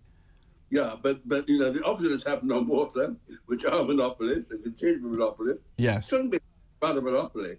And, you know, there have been some restraint on price rises, off what the regulatory body is supposed to keep prices down, but they haven't really succeeded, have they, when you look at what's happened? It's gone twice as fast as inflation. So, you know, you wouldn't think it was difficult. Yeah. And indeed, these water company chairs are paid millions and millions and millions. Because one of them paid 15 million a year. So, you know, it's not exactly underpaid for the little they do. Yeah, well, it's a big debate, and we're going to have it on this programme. Geoffrey, thank you very much indeed. That's Geoffrey Lean, who's an environmental journalist. I want to thank Anne, who says, Peter, vital services, particularly water, should never have been privatised end of. Let's talk to Chris in Surrey. He's given me a ring on 0344 499 1000 about this. Chris, you're very welcome to the programme. What do you make about, of not just about Thames Water, but the whole issue of water being privatised? Right, I've got a few things to say, Peter. First of all, the checks and balances about foreign investment into infrastructure companies like water and electric should have been looked at years ago. We've built a real problem for ourselves. But the biggest thing, the two things that I want to bring to mention. First of all, some years back, about 5 years ago, the EPA stopped. That's the Environmental Protection Agency, isn't it? Is that its name? Yes, that's right, yeah. They stopped measuring what was coming out of the outfalls, and they've left it to the water companies to report it to them. So, with the way they're behaving, do you think they're really giving the real figures anyway? I think it's a lot worse than what they're actually stating. Also, each of those outfalls is supposed to be licensed. Yeah. Okay? There was a documentary that Fergal Sharkey and a couple of other well-known water gladiators, if you like. Water gladiators, love it. And they found in Thames, in Oxford and around that area, they found 1,800 unregistered outfalls. Right. That's illegal outfalls that have never been licensed, never been told to the government that they're on the map. Yes. So that's a major problem there. Secondly, Thames have got themselves in trouble financially. For years, they've taken, I think the figure, I've heard two figures, both of them are indecent, 72 billion or 84 billion in shareholder dividends and directors' salaries. All right? Yeah. It's 18 billion in debt, and one of the country's most complained about suppliers, Chris. It's also demanding the freedom to pay investor dividends again, and wants Ofwat to reduce the fines it pays for sewage spills. I think Ofwat should increase the fines it has for sewage spills, and I think no investor in Thames Water should get any dividend until they can guarantee clean water for people in the area. That's my thought on that. I wonder what you think, Chris. I go further than that, Peter. I agree with everything you said there, except give more teeth to Ofwat, and also do not do a bank-style bailout. Yep. The water, they have taken the money out, and they're asking us to increase. But what's the logical? I agree with you, Chris, and I don't think we should be bailing out these water companies. But what's the logical extension of that? If you don't bail them out, the companies fail. I mean, they could quite literally turn the taps off. They're not going to. But do you think it should be brought back into public ownership? What do you think? No, well, it depends on how you're going to bring it back. That's what the next point. We don't step in. The government does not step in and bail it out now. It lets it go bust. It lets it take the no shareholders' dividends to be paid out, and forensic accountancy to now until the death of it. They reckon they got 12 months' money. Mm-hmm. Then, once it's gone bust, all right, we step in. The government steps in. We're only talking about the heads of the water. We still need the engineers. We still need the blokes in the street. That won't change. They won't lose a day's work. What we don't do is bail out the shareholders and directors that have bled Thames dry for the last 25, 30 years. Okay, strong points there, really good points as well. Chris, thank you very much indeed for your thoughts there. That was Chris in Surrey. Quite a few people getting in touch on other issues as well, especially national service. Charles is in Darlington. He's given me a call on 0344 499 1000. Charles, you're very welcome to the programme. What would you like to say about conscription? Good morning. Good morning, Peter. Happy Easter. Thank you. Happy Easter. Well, I was 22 years in the army, and I can tell you I do not believe that in today's society national service could work. In all my years in the army, I was often told to do things I didn't want to do them. Yeah. But there was no way I could say no to that. When I came out of the army, there was no work, so I got a degree and became a physics teacher in a secondary school. In secondary schools, I can tell you the difference.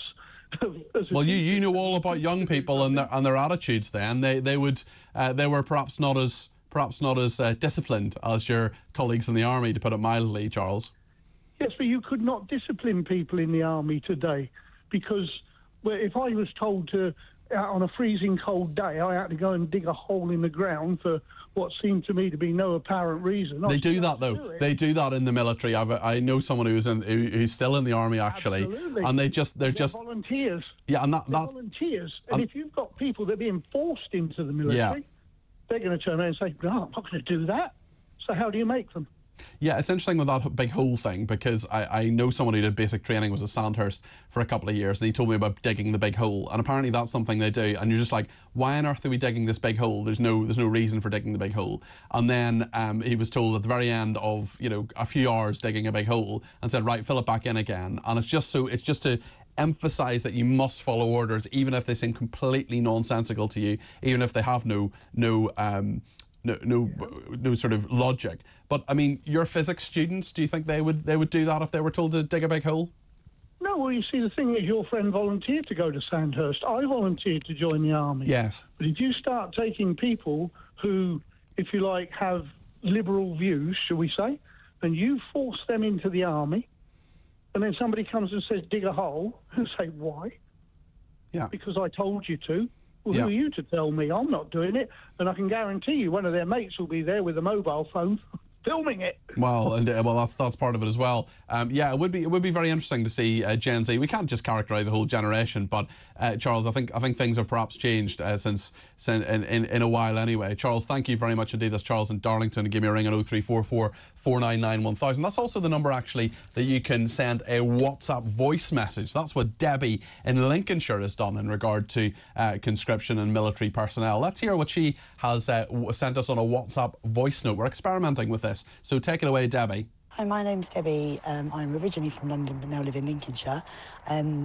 I think national service would be good, but then in the next breath, having done time in the Royal Signals, and my husband's a 20-year army officer, I really think you need people within the military that want to be there rather than people within the military that don't want to be there, because it could have a negative effect. But I do think, what is wrong? I've got clients and friends in Greece and they all have to do conscription. And I just think, yeah, bring it on. Thank you. Okay, well, thank you very much indeed to Debbie and also to her husband for serving this country, as Charles did as well. And really interesting perspective there. That was just a short little 33 seconds there from Debbie. She made her point really, really well. So thank you to her. Quite a few people getting in touch about whether I should join the army. Karen says, Peter, I think you'd be great in the army. They get you fit, you don't join, you'd be as fit as the fiddle. Give it a few weeks and you'd be up to scratch. Would be the making of you, says Karen with a smiley face. On the British Airways plane we were mentioning earlier in Antigua, this apparently wasn't a one-off, says Amanda, who's been in touch again. She says, we went to Antigua for Easter holidays for many years and it happened every time. Great days. Dawn says, I guess your dieting will be suspended while you take the important task of sampling Easter eggs. Dawn, I'm afraid my friend made me a simnel cake, the Easter cakes with the marzipan on the top of it, and yeah, it's a bit like Brexit. It's now a historical event. That cake really didn't last long. I think there's a few slices left. I'm giving one to my lovely neighbour Marion at some stage. Leslie says, can you imagine a sergeant major shouting orders at young conscripts? There would be court cases brought for bullying and hurt feelings. That is certainly the sentiment that Charles had a minute ago. On birthdays, Penny says, it's my birthday tomorrow, Easter Sunday. Penny, happy birthday for tomorrow. That's Penny in Essex, who does get in touch from time to time, and thank you for that, Penny. I hope you have a lovely birthday. Someone else has been in touch and says, good morning, Peter, sending you Easter blessings. For me, Easter Sunday is Easter Day, when Jesus rose again, and it is the culmination of Holy Week. Sermon over. About conscription, I would be concerned that those being conscripted would be fully committed, unlike those volunteering. I married a soldier who was, I can't read the rest of that, but I can't make it out, but he says, I married a soldier. So thank you very much indeed for that. Martin in Oswestry, is that how you pronounce it? Oswestry? Yeah, I think so. All privatised companies should be renationalised. Shareholders bleed to the companies dry, so hardly any money is left to make them work properly. I know this firsthand. I work for Royal Mail and I've watched the company get worse and worse. You're not the first Royal Mail employee who said that to me, Martin. On utility companies, Mick says railways, police, NHS, councils, all broken, but nobody held to account. Instead, the elite get massive bonuses paid for by the public. Nothing will change if water is privatised. I don't know, Mick, maybe lessons could be learned. Hate that phrase so much. Oh, we must learn lessons. Waddy Dog has been in touch and says, hi there, Tech Up Dave, I hope you're well. Please tell Peter the next time he tries to pronounce the Dutch town of Eid, it is 2 syllables as Ada, and not Eid. It's Ada. I was given duff information there. Apologies, but the good news is that at least 3 of those hostages have been released. We'll keep the situation is apparently ongoing, though. The police in the Netherlands have said it's an Ada, which I will get right from now on. Nick says national service should apply to all youngsters who aren't working. They should do national service. So thank you to Nick for that. And you can get in touch as well, 0344 499 1000. The thing we're going to talk about next is a very, very important topic. This is about Scotland's new hate crime laws, which could be used to settle scores, according to critics. I actually talked about this a little bit earlier in the week. I was filling in for Julia Hartley-Brewer. I had my big boy pants on and was down in the main studio. But I'm very, very happy to be back up here in the studio I like the best, the radio studio.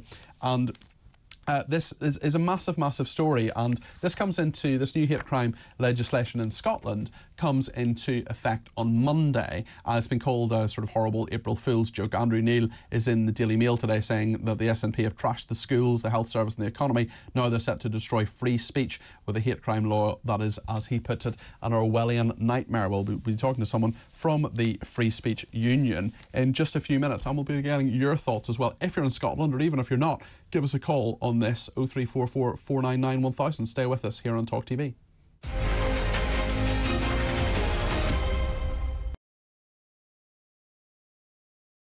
Hey, very good morning to you. Thanks for joining us. You're with talkTV, on TV, on radio, online. And we're on your smart speaker.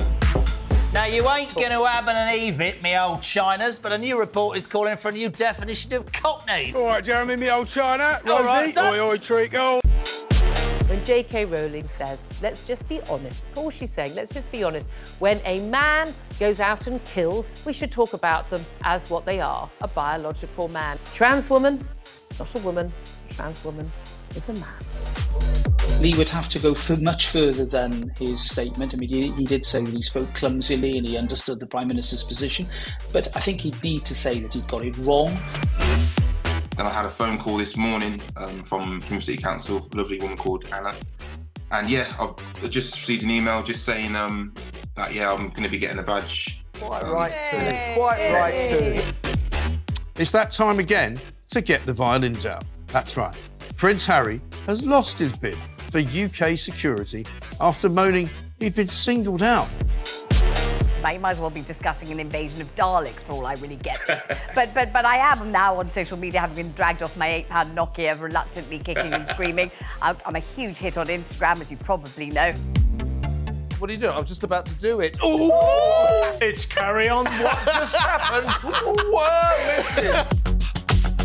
There was a suggestion by some that maybe it would be nice to put a statue of the Queen on the 4th plinth. Mr. Khan apparently wasn't too keen on that. I'm sorry. I know it's coming and I can't stop laughing. So he suggested alternatives. There's a sweet potato. That's quite a small statue then. Wasn't there also a prostitute? A trans sex worker. You don't really need one of those in Trafalgar Square. You just got to walk up to Soho. It's only about 40 minutes. Why do you know this? Because I know everything. Was he just unlucky getting that question with an ice cream, or is it a sign of something more? Seemed like he was on a late-night show to attract a young demographic, and they put him in an ice cream store. I read the statement this morning from the family. And if any police officer reads that statement, if you don't cry for what you read from what the family is saying, it's heartbreaking, then you shouldn't be a police officer.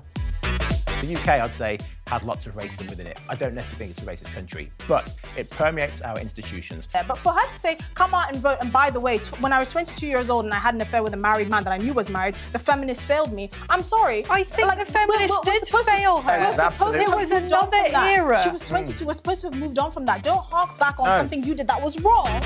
talkTV. It's the only place where you get the truth.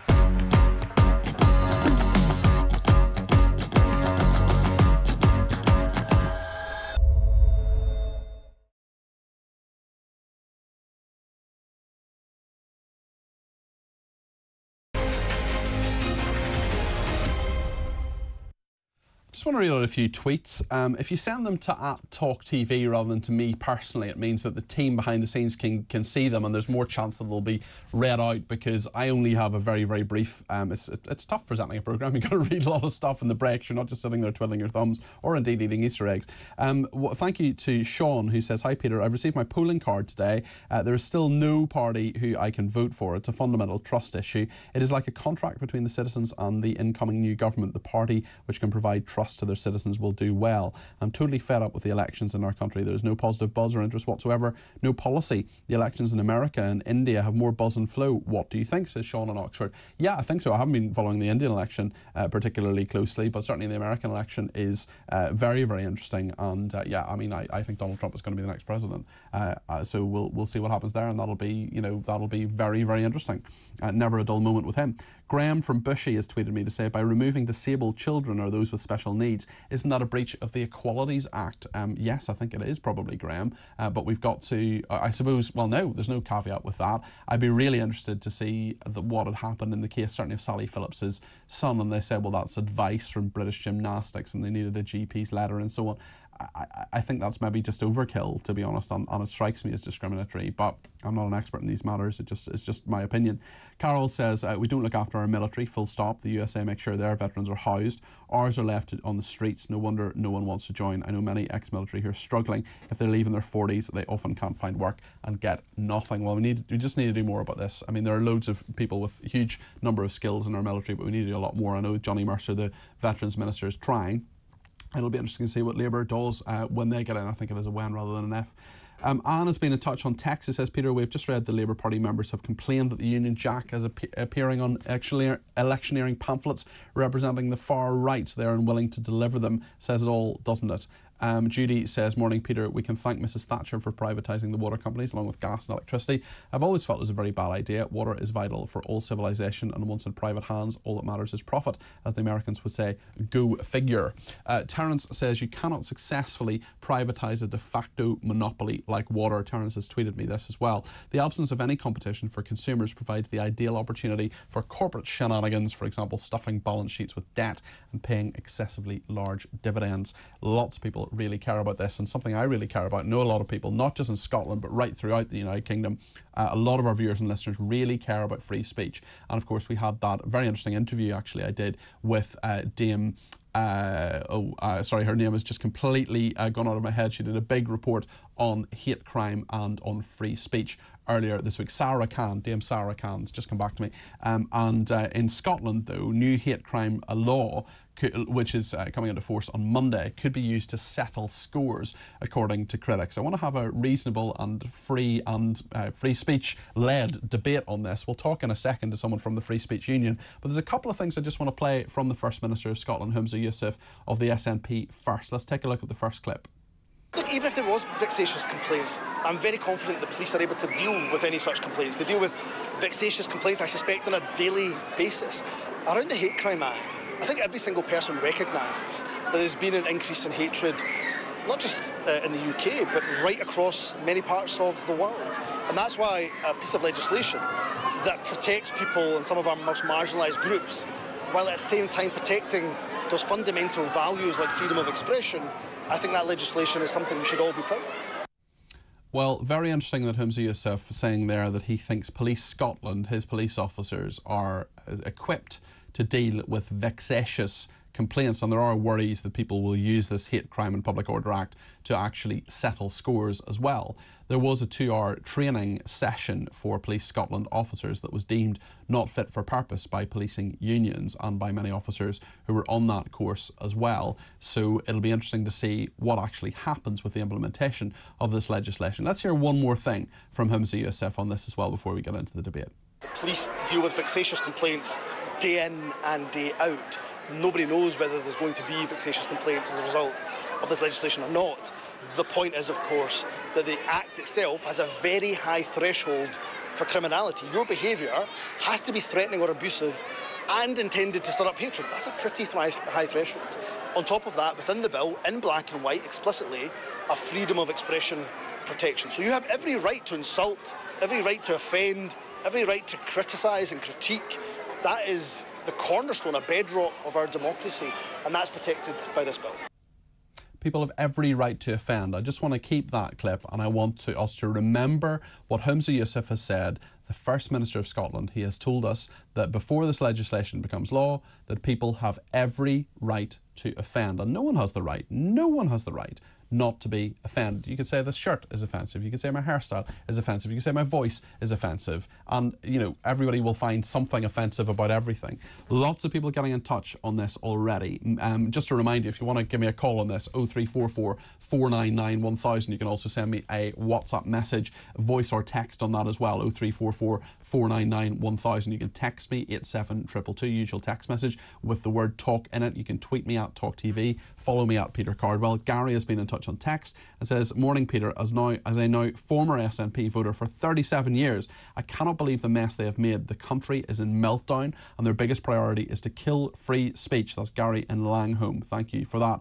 Mick in Wallington says, "I'm an exiled Scot. This is what happens to a country bribed with free tuition fees and care fees. There's no such thing as a free lunch in a controlling state," says Mick in Wallington. Well, we've heard from Humza Yousaf, the First Minister. I want to hear now from Ben Jones, who's the Director of Case Operations at the Free Speech Union. Ben, thanks for joining me on this. This legislation comes into force on Monday.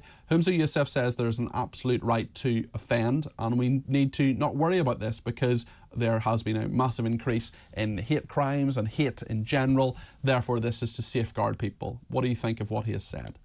I think it's telling that the defenders of this absolutely appalling piece of legislation fall back essentially on the argument that it won't be as bad as you think it will be. I'm afraid it will be as bad as critics like the Free Speech Union think it's going to be. It's fitting that the legislation is coming into effect on April Fool's Day. It was given royal assent almost 3 years ago. And in that time, the act, I should say now, is so unwieldy, so impractical, so overly zealous in the desire and the ambition to prosecute people for their beliefs, that the police have been saying we simply cannot bring this, we cannot enforce this piece of legislation. And even now, senior police officers in Scotland are saying that this is going to be used by vexatious complainants. I mean, my view is essentially that this is going to pour petrol on the already raging fire of cancel culture in Scotland. It is going to be a complete disaster. We had Humza Yousaf there saying that he has confidence in the police that they will get rid of vexatious complaints. The question is, what is a vexatious complaint when it's to do with people's thoughts and intentions, I suppose? There's also something I want to ask you about, which is the dwelling defence for saying things in your own home. I entirely believe that people should be able to say whatever they want to say in their own home, but in theory, stop me if I'm wrong here, but it seems to be that if, you discriminate against someone in their home and say something to, I don't know, your husband, your father, your uncle, whatever, and say something that stirs up hate, you can then report people for what they say in their homes. And that to me seems far too intrusive. Ben, what do you make of that? That's correct. So the Act designates certain characteristics which are protected, so disability, religion, sexual orientation, age. So while removing the dwelling defence, as you've just said, it opens up scenarios where, for instance, somebody could call their husband a grumpy old git, or you could have a situation in which teenage children overhear their parents discussing the trans rights debate and agreeing with J.K. Rowling. And on as the vast majority of people in this country do. Correct. And on either of those grounds, the aggrieved party, the victim, as Police Scotland will now be calling them, can go to the police. They can make a report of a hate crime. The maximum sentence under the Act is 7 years. Even if you are not prosecuted, a non-crime hate incident can be recorded against your name. That means you might, for instance, for starters, never know that an NCHI has been recorded against you. You might only discover it when you apply for a job that requires an enhanced DBS check. For instance, if you want to volunteer or work with children or vulnerable people, and you might find then that you can't take the job, that a job offer is lost because you have this non-crime hate incident recorded against you. So even if you're not prosecuted, and there's every chance you could be prosecuted, the penalties are still severe. To say nothing of the fact that while the police are investigating this, once a hate crime has been reported, they can seize your laptop, your mobile phone, your other devices, and hold them for months, searching for evidence against you just upon receipt of a report. It really will turn Scotland into a house of horrors for freedom of speech. We'll see what happens. I just want to give you a flavour of what people are saying. There's a couple of relatively long messages here, but just bear with me. Fiona says the hate crime laws being introduced in Scotland on the 1st of April are very worrying. The SNP are actively encouraging people to report what they, the SNP, perceive as hate crime, what many normal people would call freedom of speech. They're encouraging people to report on each other, even private conversations within the home. Ben just made that point. I've never known a bill that is being promoted via posters and adverts on TV so aggressively, and now we found out that the police have a secret file on people who they've deemed guilty of non-hate crimes. People are not advised they are being held on this file. Scotland is now to become a police state. I wonder what you make of that, Ben. Well, there's been the case that the Free Speech Union has been assisting with in the last week of Murdo Fraser, the Conservative MSP. And he has had a non-crime hate incident recorded against him for the most trivial reason imaginable, as has Rachel McLean, south of the border, the Conservative deputy chair. And in these cases, what we're seeing... What is that trivial reason? What was the reason for that non-crime hate incident?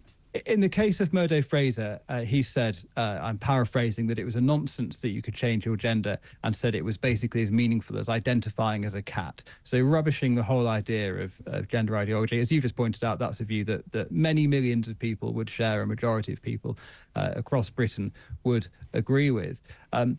But nonetheless, I think it's worth noting one other point. I spoke before about the protected characteristics within the Act. One characteristic that is not protected is that of sex.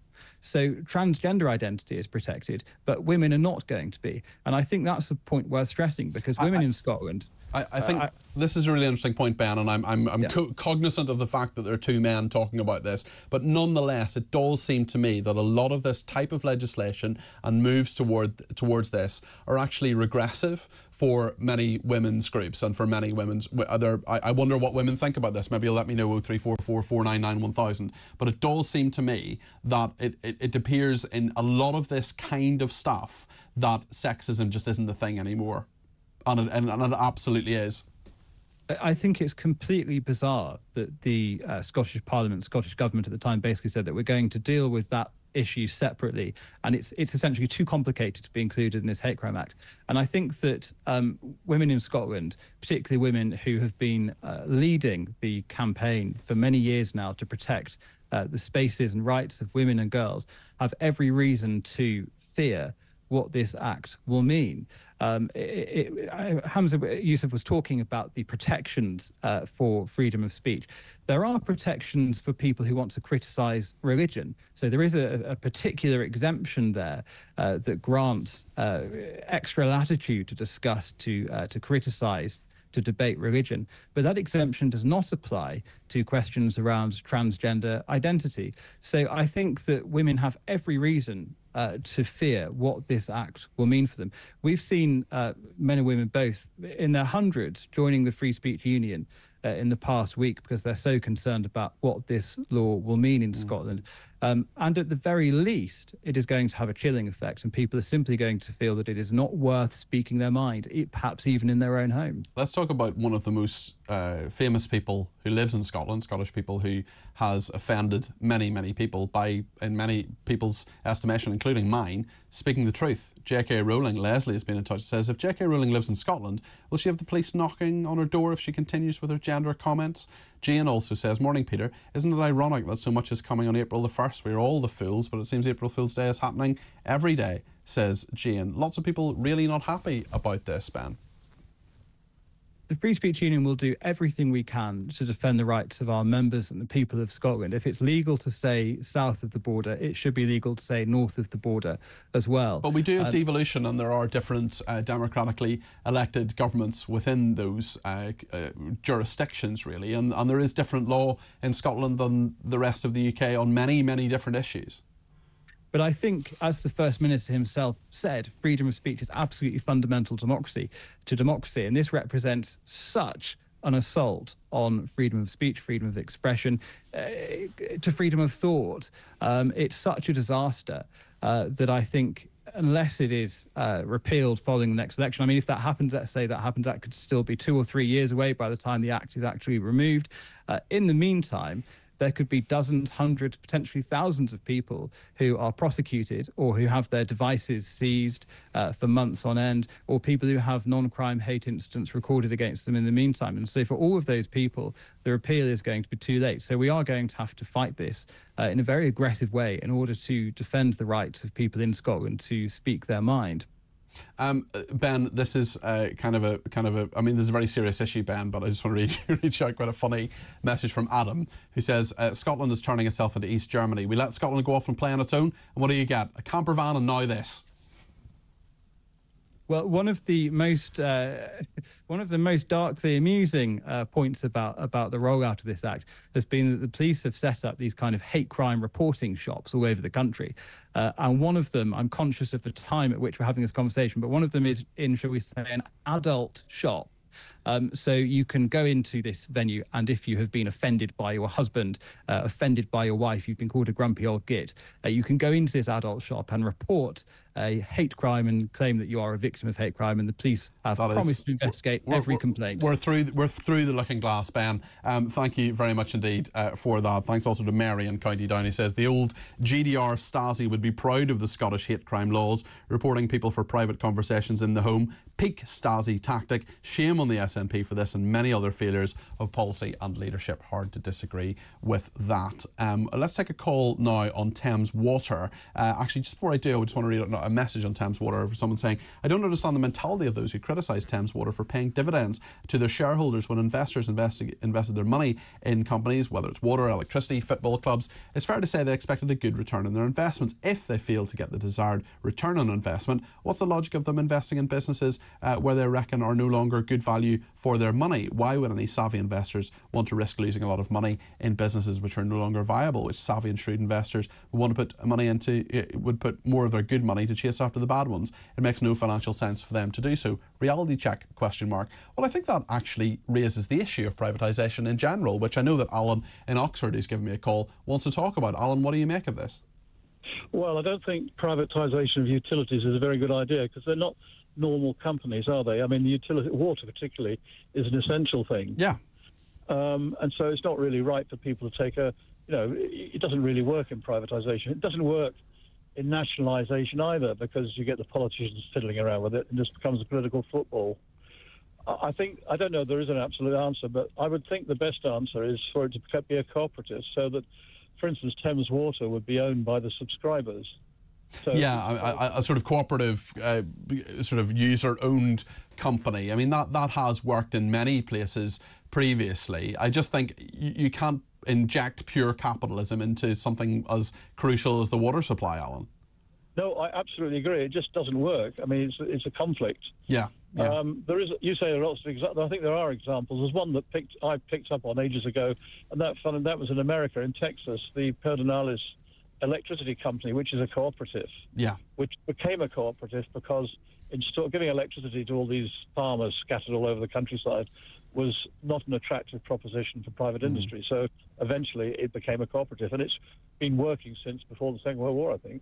Okay. It works fine. I don't see why the water company shouldn't work fine either. I don't see there would be a big problem with it. Yeah. It would have to be protected, of course, by a charter so that the politicians can't interfere with it.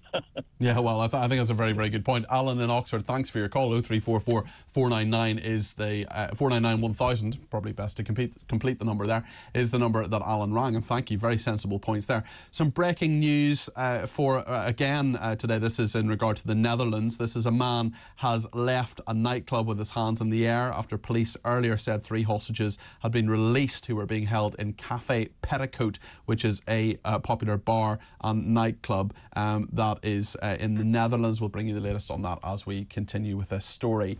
Really interesting one. I've just scanned this, but I'm going to read the whole thing now from Tracy. Text from Tracy says, "Hi Peter, great show. I am a complaints manager." Lucky you, Tracy. Vexatious complaints are extremely hard to identify. Each complaint needs to be read, logged, issues determined, and a response given, as there could be a genuine issue that has not yet been investigated. The risk is that people are labelled rather than heard. Someone can raise an issue but can be seen as vexatious, usually by the same people in a complaints team, and so will be discarded. The Scottish law does not serve their population well. That's fascinating, Tracy. Thank you for that. Anne says, I'll come down in a second actually, Alan in Nottinghamshire says, fascism is alive and well with the SNP Gestapo, Alan in Nottinghamshire. Mick says, if Police Scotland can refuse to deal with crimes, they can refuse to deal with these alleged thought crimes. And interesting one on the broader issue. Peter, time to get rid of the devolved parliaments or Westminster should withhold funds until these laws are repealed, says Anne. Well, there have been bits of tension, especially on transgender law, between the Westminster Parliament and Scotland, and the Scotland bits of legislation have been enacted to make sure that the devolved parliaments can't do certain things. We're going to talk about all of this tomorrow. We're going to ask the big question, which I think we should have asked a long time ago, and we're going to ask it properly on this programme tomorrow. Does devolution work? I'm talking about elected mayors in places like Manchester, the North East, London as well, Scottish Parliament, Welsh Senate or Assembly, and the Northern Ireland Assembly as well. Does devolution actually work? Do you live in an area of the country where there is no devolution? Do you think there should be an English Parliament? We're going to ask all those questions tomorrow. We're going to have a proper debate about it on Sunday's programme tomorrow between 10 and 1. We're going to talk about travel next. Simon Calder is the doyen of travel journalism in this country, and he's going to be telling us about the 14 million different journeys that are taking place this Easter weekend. Perhaps you're in the car at the moment listening to the radio. We'll find out if you're going to get to your destination faster, slower. Simon knows the issues. Stay with us here on talkTV.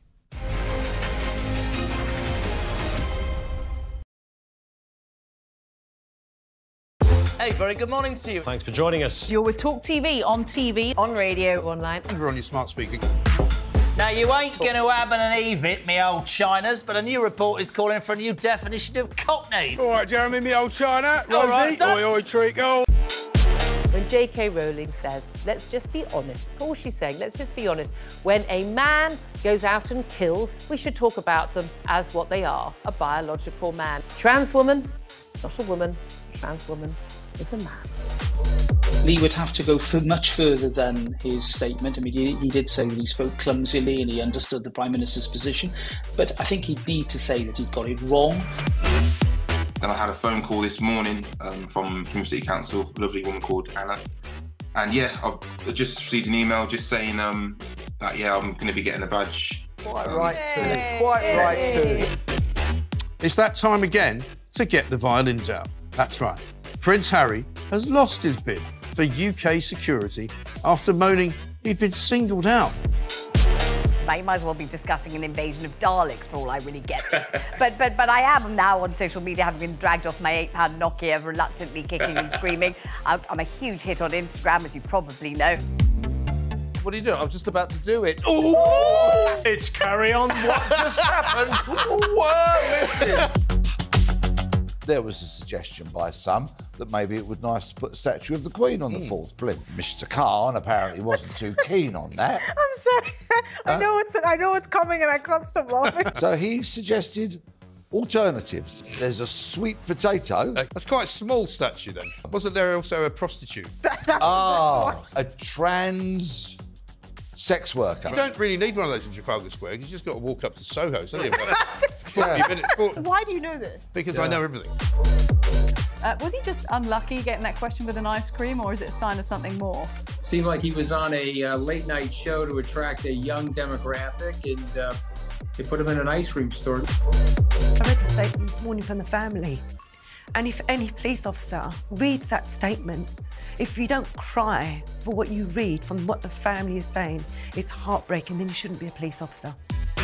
The UK, I'd say, has lots of racism within it. I don't necessarily think it's a racist country, but it permeates our institutions. Yeah, but for her to say, come out and vote, and by the way, when I was 22 years old and I had an affair with a married man that I knew was married, the feminists failed me. I'm sorry. I think the feminists did fail her. It was another era. She was 22. We're supposed to have moved on from that. Don't hark back on something you did that was wrong. talkTV. It's the only place where you get the truth.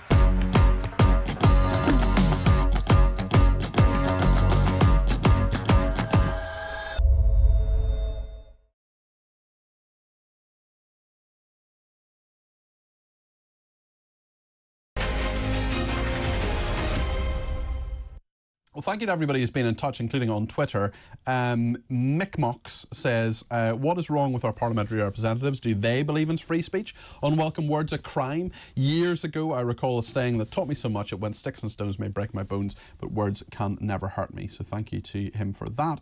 Bob says, surely the way water was privatised with no competition in each area, no real regulation from Ofwat, is where the problem started. Allowing the owners to trouser the debt is criminal. Love that word, trouser. Thank you, Bob. Tub Hitter has been in touch. He says, for those who say reintroducing national service wouldn't have the desired effect, I suggest they rewatch the 1958 film Carry On Sergeant. A spell in the forces can knock the corners off anyone if needed. I haven't seen Carry On Sergeant in a very, very long time. Graham from Bushy has a pithy and direct tweet in which he says, Ofwat should change its name to Off Crap. So there we are. I did check with my producer that I'm allowed to say that, and I am. Chris Scott in Netherine, I think it's how you pronounce it, Netherine on the Hill, says, human nature changes little through the ages. I fear that hate crime legislation will lead to medieval-style denunciations by people bearing a grudge. In the Middle Ages, to take an extreme example, women denounced as witches could never disprove it and were sometimes burned at the stake. Yeah, well, that's what that play The Crucible is all about. Very, very good play. I've seen that by Arthur Miller, and he was talking about the Red Scare in the 1950s. It was an allegory. Very, very good play. Saw another brilliant play this week, actually, called The Motive and the Cue, which is really good. These NT Live things, National Theatre Live, are really good because you pay less than you would go to the theatre, but you see a theatre performance. Anyway, totally off topic, but absolutely loved it. Hi, Peter. Shareholders are being demonised in the Thames Water debate, says Rob. Not all shareholders are by definition rich. Putting life savings into shares to have an income to boost pensions, etc., is a perfectly legitimate way of investing your hard-earned money. Thames Water bosses are responsible for this mess, not the shareholders, says Rob. Well, Rob, maybe you have some shares in Thames Water. But, I mean, look, your points are perfectly right. I'm a capitalist. I believe shares are a thing and dividends are fine. I have shares in one company. But, yeah, I mean, look, I just don't know about water. I think it's a very, very different scenario there. Sasha in Exeter says, regarding Scotland's impending free speech law, if you're visiting Scotland on holiday and were, say, in a cafe with your family or friends and said something which someone else overheard, who thinks what you said was hate speech, I presume you could potentially be arrested even though you don't live there. Yes, Sasha, yeah, if you go to a country and break its laws or perceived to have broken its laws, yeah, you could be arrested, certainly, absolutely. Sasha also says, loving the show as always. Thanks, Sasha, appreciate that. Adam says, isn't a non-hate crime an oxymoron? It's a fair point. On devolution, Leslie says, travel to Wales and keep to 20 miles an hour, go to Scotland and be careful what you say. Well, if you are travelling to Wales, how quickly are you getting there? That is a question we're going to ask Simon Calder, because the Easter travel warning is in force. 14 million holiday road journeys, record numbers at airports, and major rail works are planned. Simon, it's great to talk to you. How are you doing? Good morning, Peter. Yeah, great to see you. And I'm glad that neither of us are trying to travel, because right now it's looking pretty grim out there. The M62 across the Pennines blocked eastbound by an accident. And, well, if you're trying to travel on the West Coast main line, on the East Coast main line, Dover, wherever you are likely to encounter problems. Some of them we knew about in advance, some of them are just happening, as it always seems to unravel over Easter. So, yeah. Should we start at Dover? Go for it. Go start at Dover and work your way up. Okay, right. So the problem is that since Brexit, when we said we want to be treated as third country nationals, we want to have our passport inspected, we want to be asked, are we, have we got enough money for our stay? Where's our return ticket? All those things have to be done because we requested them. Now, between the White Cliffs of Dover and the Channel, the Port of Dover only has a very, very small space for French border controls, because nobody ever thought, oh, well, what happens if we decide to leave the EU when it was being designed? Well, we now know that you're likely to be having to wait for a number of hours, probably peaking at about 2 hours today. But unlike the airlines, if you miss your flight, as you know, by 5 minutes, then you're going to have to buy a new ticket probably. If you miss your ferry because of the long queues for French passport control, don't worry, you will be put on the next available sailing with your company without having to pay anything, but still very, very annoying. Simon, where else in the country are people having problems? What about the roads? OK, so the roads are going to be sticky today. The AA actually says that today is going to be the worst. Partly I would have thought it would have been yesterday, maybe people getting away in the evening and things. Yes, and I mean, it was pretty grim, but and as was Thursday, because you had the return from work and the start of the getaway all combining. But the AA says, no, it's going to be worse today because you've got a full football programme. That involves, of course, some fans travelling hundreds of miles across the country in their hundreds of thousands. People will do what they do on a Saturday, which is go out to out-of-town shopping centres.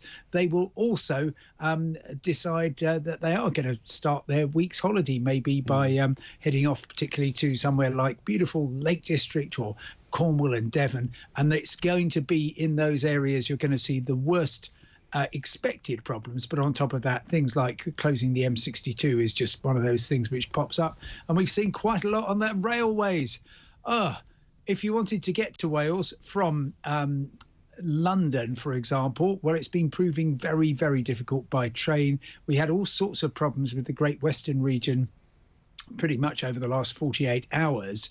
And now if you were going by train to from, well, let's say Mid Wales or North Wales to London, that's going to be tricky because the West Coast Main Line is completely closed at Euston Station, which means that effectively the West Midlands, North West England, North Wales, Southern Scotland are not accessible directly. And if you're going from Scotland to London, you might think, well, that's all right, I'll go on the East Coast Main Line via Newcastle and York. Not so fast. There's a points failure. There's all kinds of problems between Newcastle and Durham. So lots of cancellations and curtailments and delays, I'm afraid. Simon, thank you. Appreciate that. Simon Calder there, travel guru, travel correspondent at The Independent with an update there. Just time for a quick call from Lynn in Glasgow on water charges. Lynn, I'm sorry, we're running out of time rapidly towards the break, but what point would you like to make? Yeah, well, morning, Peter, and what a great show. Thank you. Our water charges up here are included in with our council tax bills. So I'm wondering, I'm a band C, so I pay £224 a year for my water supply, and I'm just wondering, when you're talking about Thames Water, how much are they actually charging people? Well, like, a massive, I hear about the 40% increase in it, but it doesn't actually tell you kind of typically what a house. Well, I'll just tell you, I'm a customer of Thames Water. I live in a small flat. I pay, I think it's £65 a month. Right. Well, I'm in a 3-bedroom house, and my water supply, we do pay extra for sewerage. That's a separate charge. But the water it's all together with the water charges that I pay anyway. I don't know what it's like for everybody else, but it's all one charge. I think it's roughly about the same for the sewerage as well, but I pay £224 a year for my water supply, and I'm not it's not that I need to watch what I'm using or anything. It's just I don't have a meter. People have meters as well, but I mean different things in different parts of the UK as well. Do you think that's fair, Lynn? I suppose that is into your whole thing about what you're talking about tomorrow, which is going to be absolutely amazing to watch. Right, well, thank you, Lynn. We'll certainly talk about it, and do give us a call tomorrow if you want to get in on that. Neil has actually been in touch on the devolution chat tomorrow. He says, Peter, this could be your shortest topic ever. Does devolution work, including mayors? No, no, no, no, says Neil in the doomed 20-mile-an-hour People's Non-Democratic Republic of Wales. Mary in County Down says, I regard, as do many people, the phrase from the river to the sea, Palestine will be free, as anti-Semitic. Under the new law, will the police in Scotland take action against the thousands of people chanting this on the streets of Edinburgh and Glasgow? I suspect not, says Mary in County Down. Well, thank you for that. We will follow that. We will talk about that. We'll talk about devolution and different laws in different countries, different ideas as well in terms of how countries should be run, and different parts of England as well. That's our devolution chat tomorrow. We're talking about Northern Ireland next here on talkTV 2.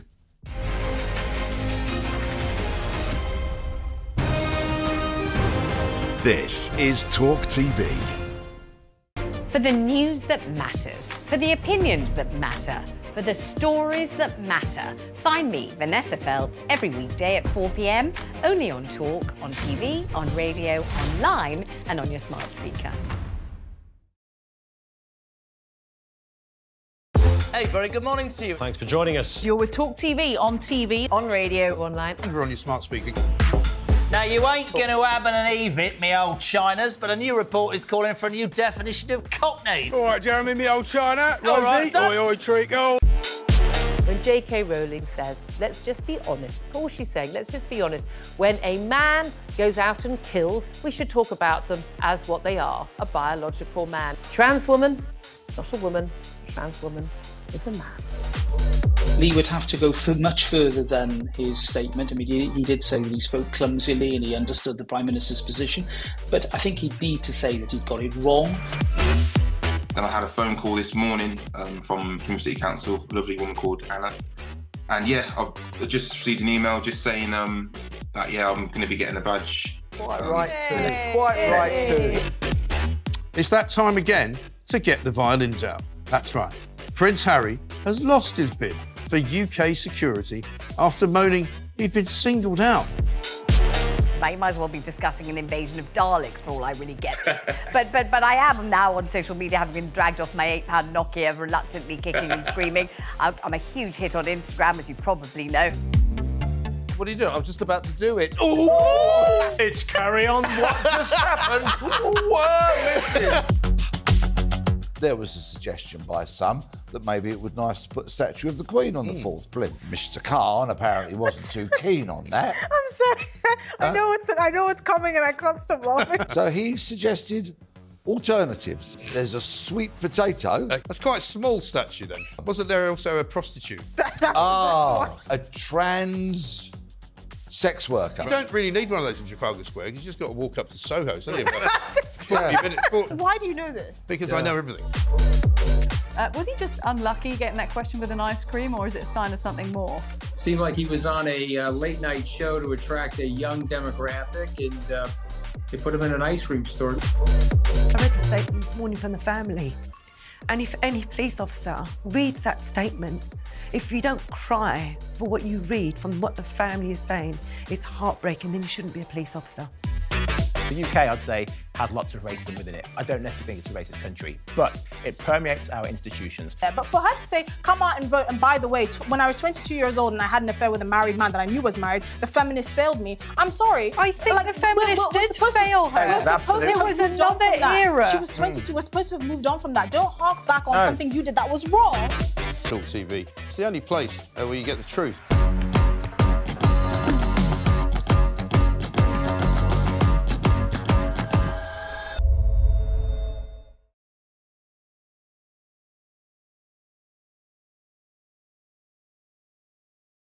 On That Was the Woke That Was, 10 o'clock Saturday night, we've got Pete Barnes, we've got the lovely Lois Perry, and we've got YouTube sensation Pearl Davis and the hot cross bond.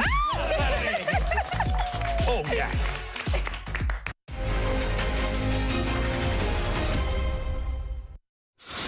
Well, a very good afternoon. This is talkTV. I'm Peter Cardwell. Thank you very much indeed for your company today. We've had a really spirited debate about a number of issues. Hate crime legislation. We're going to be talking about Northern Ireland properly in a minute. We tried to do it earlier unsuccessfully. We've also been talking about Thames Water and water privatisation in general. I want your views. There's still plenty of time between now and 1 o'clock when Deanna Davidson takes over. She is here between 1 and 4. 0344 499 1000 is the number to call. You can either ring me or you can send me a WhatsApp message on that number as well, either a text message or a voice message. We'll be hearing one of those in a minute. 0344 499 1000 is that number. Text messages, good old-fashioned text messages, 87222 with the word talk in your text. You can tweet me at talkTV or follow me as well. Follow me on Twitter at Peter Cardwell and get all the updates throughout the week on all sorts of things like the politics I cover as chief political commentator for this station as well. I want to thank lots of people for being in touch. We're going to, as I say, listen to one of those WhatsApp messages in a second and talk about Northern Ireland. Loads to talk about this hour as well about, we're talking about the Bake Off. We're talking about a hugely popular show segment could be axed as desperate Brits face a chocolate shortage and soaring prices. We're talking about this about the Easter chocolate crisis. Chalky Horror says The Sun, worldwide chocolate crisis looming after the price of cocoa trebled to an all-time high. And actually, if you think the price of chocolate is high, well, we've sent our intrepid tech up Dave out into the world and he has found the cheapest and best value Easter eggs for you. And believe me, we will be sampling them in great depth later on. We may even have Deanna in to try some of that as well. So lots to discuss. I want your calls, texts and tweets. As I say, main number, give us a call, 0344 499 1000. Stay with me here on talkTV between now and 1. It'll be great to have your company. Lots to discuss.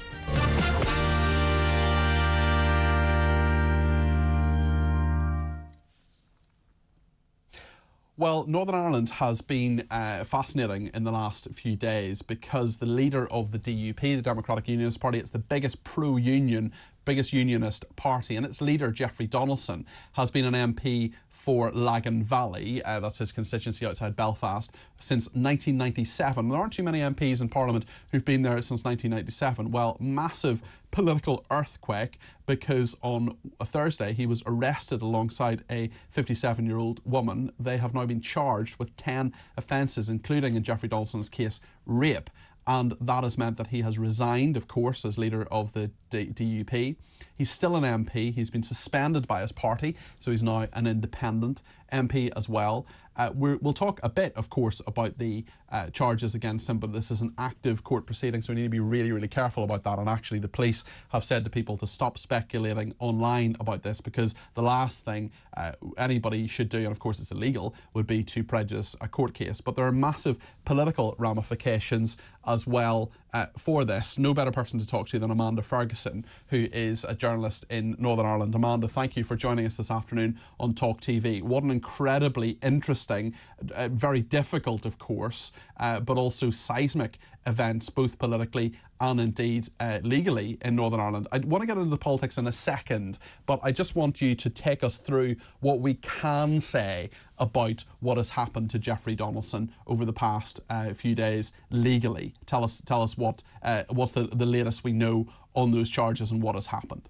Okay, well, we know that Sir Jeffrey Donaldson and another were arrested, that they face charges that are part of a live investigation for police and an ongoing criminal justice process. So Sir Jeffrey Donaldson sent a letter to the DUP telling them that he was resigning as party leader because of these historical charges that he is facing, and he was immediately suspended then as a DUP member. Now, we know that Gavin Robinson was then unanimously made interim party leader. He's interested in leadership enough that he's been the deputy leader of the party. Up until this point, he's been the deputy for not even a year. And what happens next remains to be seen. We know that the court case that will be involving Sir Jeffrey is going to have its first hearing next month. And in the meantime, political actors from across the spectrum in Northern Ireland are really trying to focus in on keeping Stormont functioning. You know, obviously this is something that is a big earthquake for the DUP. You could tell from Gavin Robinson's interview yesterday that he was in shock at the revelations and at the allegations, and there's much to flow from this. We can actually look at a little bit of that interview that was with the senior Ireland correspondent of Sky News, David Blevins. Let's see what Gavin Robinson, now this guy is also a member of Parliament. He's the MP for East Belfast. He was the deputy leader of the DUP until yesterday. He's now its interim leader. Fascinating interview. We're just going to play about a minute of this just to get a flavour of how Gavin Robinson has been reacting to that news about his former party colleague Jeffrey Donaldson. Let's play this clip. I think it's been a devastating revelation and has caused tremendous shock, not just for myself personally or my colleagues within the DUP, but for the community right across Northern Ireland. It came as a great shock. But we are a party and individuals that believe in justice. We have faith in our criminal justice system. And so in the coming days and months, I think it is important that none of us say anything or act in any way that would seek to prejudice what is now an ongoing criminal investigation. And very late last night, the party became aware, whenever it was revealed publicly that there had been an individual and another charged, and it became clear to us who that individual was. In the early hours of this morning, we took steps to make sure we could bring colleagues together, discuss what it was we had learned, and take the appropriate steps that we could. As you know, Jeffrey Donaldson has stepped down as party leader. He has indicated that to us, but through our disciplinary process, we similarly had to take the steps to suspend him from party membership until the conclusion of what is now a live criminal investigation. That is Gavin Robinson, the interim leader of the DUP, talking there. When he was referring to yesterday, of course, he was referring to Thursday because that interview was recorded yesterday. I want to get into the politics in a minute, Amanda, but of course the PSNI, Police Service in Northern Ireland, has been saying that people should... I mean, there's so much speculation online. We're obviously not going to get into that for legal reasons, but already a warning, not just from the Police Service of Northern Ireland, but from Gavin Robinson in that as well, not to prejudice that court case. Yeah, I think that's hugely important. Obviously, a complainant in a case such as this is entitled to anonymity, and there's been a frenzied online commentary since the revelations came into the public domain. I think people are losing track of days here because it's been a real whirlwind. Obviously, there are people's lives at the centre of this, but the focus should be on protecting the integrity of a live police investigation and a criminal justice process. And of course, as political journalists, we can pick over the detail of what it means for the DUP. Well, let's do that right now, Amanda. Gavin Robinson is the interim leader. There will now presumably be a leadership election for the DUP, a very fractious one, two actually leadership elections just about 2.5 years ago. What do you think will happen now? Because there is a sort of Jeffrey Donaldson wing, isn't there? He brought people through the problems in regard to the protocol. The Windsor framework, for example, took sort of a leap of faith. It was called Jeffrey's deal to get government back up and running in Northern Ireland, although he remained at Westminster as a DUP MP. But could that perhaps be at risk now in regard to Northern Ireland's government? And what do you think will happen, and who do you think will run in regard to the DUP leadership, Amanda? I think that it could be. Obviously, whenever the Stormont was restored, it was Jeffrey's deal. The party officers weren't unanimous in wanting to go back to Stormont. So I think Gavin Robinson wants to try to stabilise the party. However, there may be opponents of the Windsor framework and the post-Brexit trading arrangements who make a power play for leadership.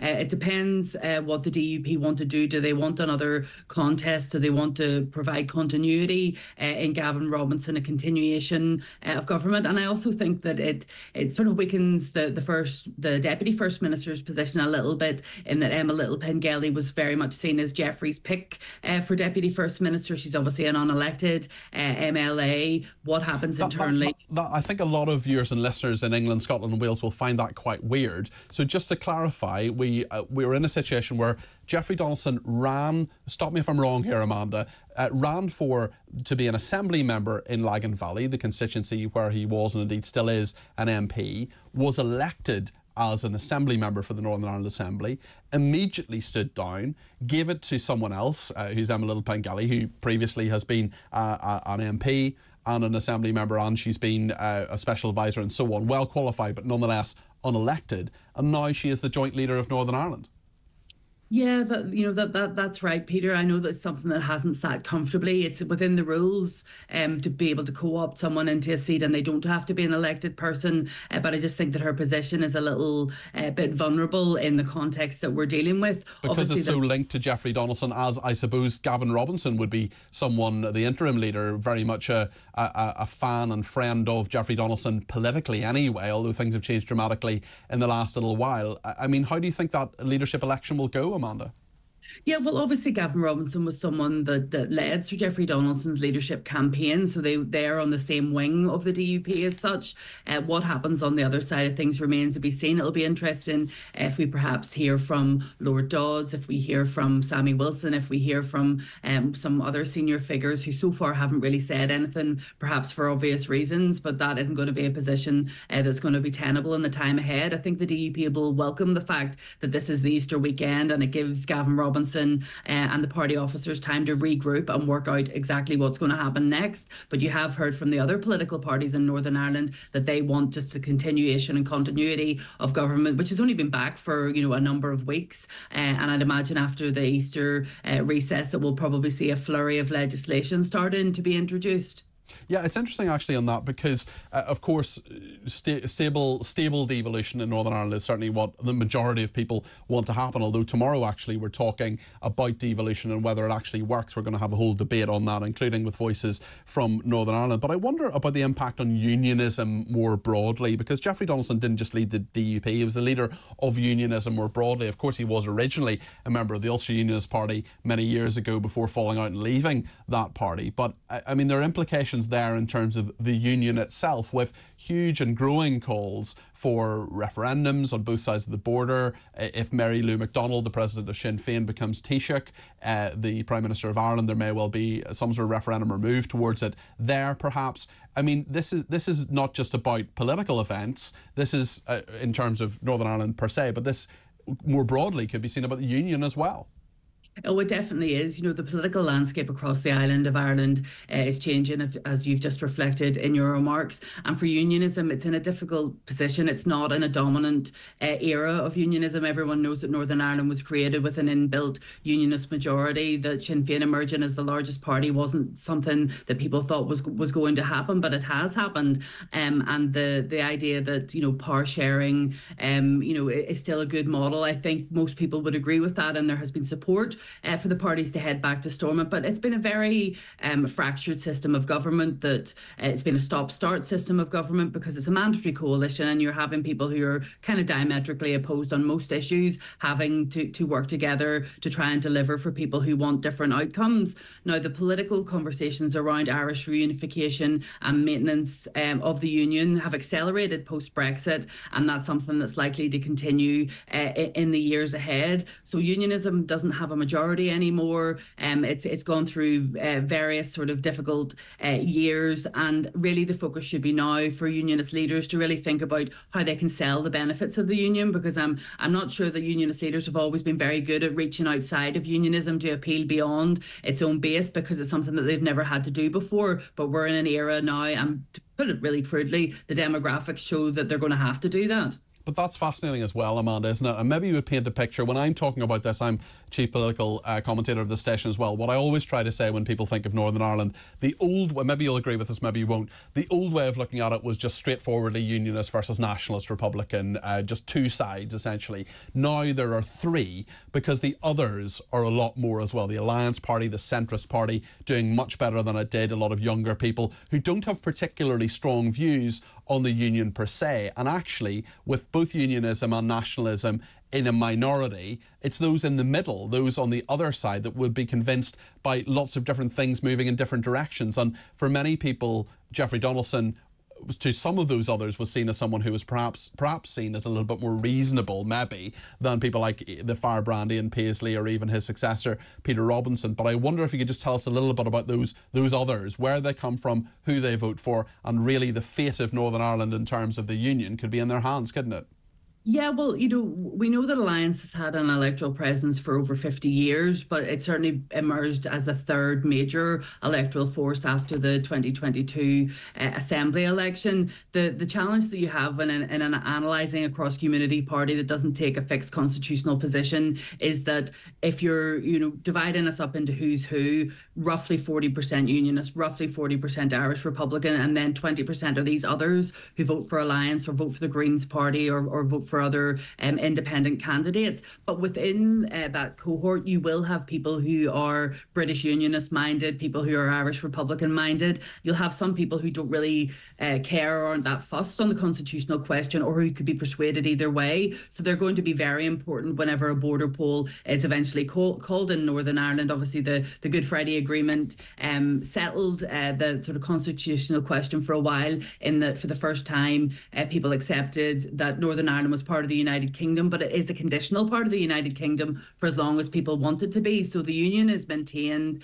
by democracy. If people don't want that anymore and want to vote for something different, that is up to them. So in the time ahead, that battle will be for that middle ground cohort who people aren't really sure what way they're going to vote. However, recently polling is indicating that quite a significant percentage of Alliance voters are in favour of Irish unity, either now or at some point in the future. So the unionism has an uphill battle ahead, but regardless of what happens in the future, whether it's a united Ireland or maintaining the union with Britain, we're all still going to have to live here, apart from a few people who might leave the jurisdiction. discrimination. Everyone's still going to be here with different identities, and nobody's going to be forced to be something they're not. But certainly there's turbulent times ahead, and perhaps sometimes the border pool question can be framed in a way that it's divisive, but democracy shouldn't be viewed as divisive if people thoughtfully outline their positions, give people the facts, give people their pitch and offering, and then it's up to the people to decide. And I think really that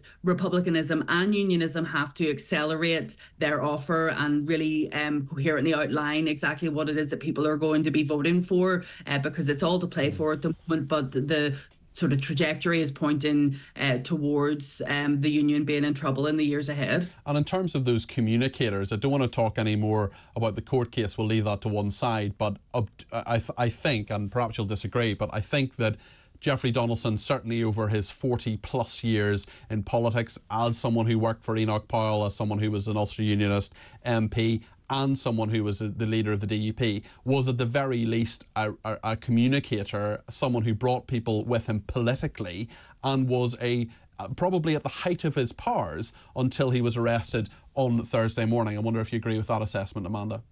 I think that Jeffrey Donaldson, as the UP reps go, is mild-mannered in comparison to some of his colleagues, but he's still a pretty hardline unionist in terms of his policy and the whipping of politicians, for particular lines, socially conservative and so on. I think that the shockwaves of this story are most acutely felt, obviously, by the people at the centre of it, but it does have political ramifications. Because he's an MP, it doesn't mean that Stormont's going to collapse overnight, nowhere near set of circumstances, but we are in a turbulent time at a fragile stage in the restoration of Stormont. It's only been up, for a matter of weeks, and we're now facing into one of the most significant political stories that has emerged in Northern Ireland in recent years. Amanda, thank you very much indeed. First class analysis there from Amanda Ferguson in Belfast. Thank you very, very much indeed to her. I want to play another WhatsApp voice note. You can send them on 0344 499 1000 to WhatsApp as well as ring us. This one is from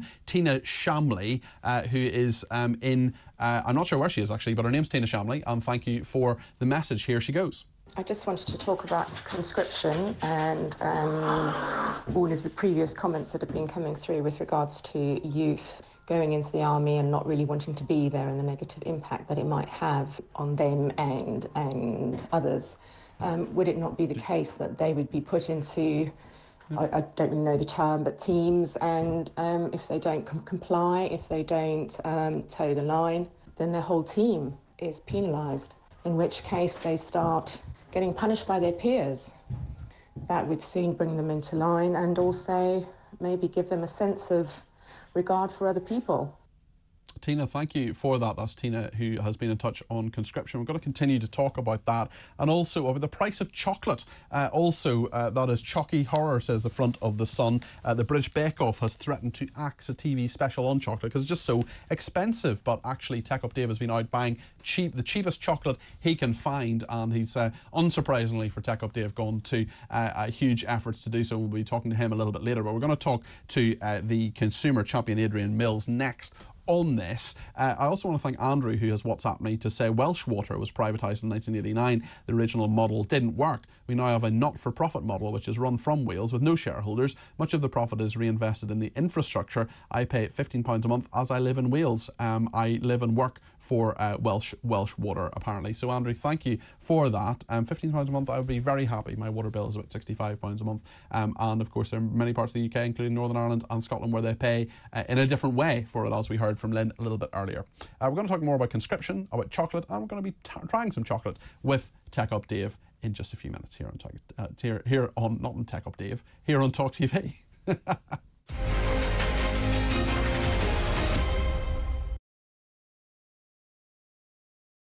Hey, very good morning to you. Thanks for joining us. You're with talkTV, on TV, on radio, online. And we're on your smart speaking. Now, you ain't going to ab and eve it, me old Chinas, but a new report is calling for a new definition of cockney. All right, Jeremy, me old China. All right, Rosie, oi, oi, treacle. When J.K. Rowling says, let's just be honest, that's all she's saying, let's just be honest. When a man goes out and kills, we should talk about them as what they are, a biological man. Trans woman, it's not a woman. Trans woman is a man. Lee would have to go much further than his statement. I mean, he did say that he spoke clumsily and he understood the Prime Minister's position, but I think he'd need to say that he'd got it wrong. Then I had a phone call this morning from City Council, a lovely woman called Anna.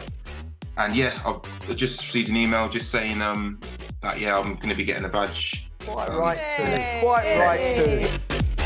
It's that time again to get the violins out. That's right. Prince Harry has lost his bid for UK security after moaning he'd been singled out. You might as well be discussing an invasion of Daleks for all I really get this. but I am now on social media, having been dragged off my £8 Nokia, reluctantly kicking and screaming. I'm a huge hit on Instagram, as you probably know. What are you doing? I was just about to do it. Oh! It's carry on. What just happened? We're missing. There was a suggestion by some that maybe it would be nice to put a statue of the Queen on the fourth plinth. Mr. Khan apparently wasn't too keen on that. I'm sorry. I know it's coming and I can't stop laughing. So he suggested alternatives. There's a sweet potato. That's quite a small statue then. Wasn't there also a prostitute?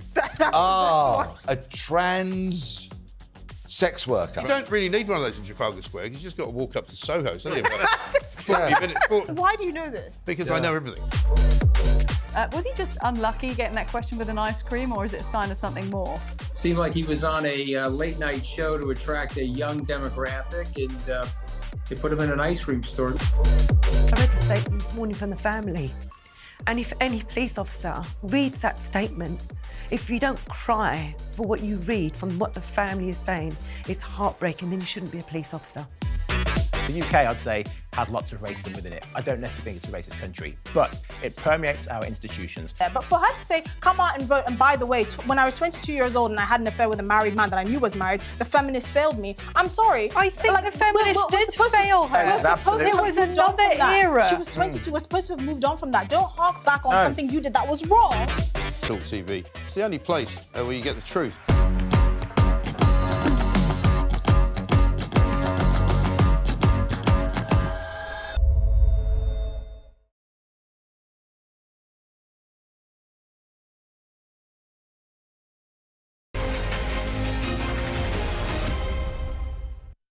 Well, thank you to everybody who's been in touch on conscription and lots of other topics as well. And yeah, we're talking about chocolate as well. Chucky Horror says the Sun, Easter chocolate crisis. Brits facing a shortage as prices soar. The Bake Off has threatened to axe its chocolate TV special. Poor weather and crop disease in West Africa has led to shortages, with manufacturers warning of further price hikes. Well, Tech Up Dave has been on the trail this week, and he has been trying to find the cheapest eggs that we can find. He's been to all the different supermarkets, Aldi and Lidl, as you would imagine, but also Sainsbury's and elsewhere. He'll also be solving the mystery of why you are apparently not allowed to bring a Cadbury's cream egg on a plane, which was a new one to me. But James Max, my colleague, who's a presenter here on talkTV, as I'm sure you know, has tweeted a picture and put this on Instagram of Tech Up Dave, which I'm going to show you now, which is him in the studio with a silly hat on and holding an Easter egg thing, and generally just being a bit eccentric and fun and smiling. And various people have said he's lost it, call security, sleep deprivation does this to us all. And then Adrian Mills has put egg-centric. So yes, Adrian Mills is actually our next guest. He is a consumer expert. And I think we can all agree that Tech Up Dave has been eccentric in what he has done there. So let's talk to Adrian about the cost of chocolate and Channel 4 chiefs considering axing the Bake Off's much-loved chocolate week amid the global cocoa shortage. Adrian, thank you for joining us on talkTV. How are you? I'm very well, thank you. Can I just say, I've raced back here, which is why I look a bit flushed, from my local gym.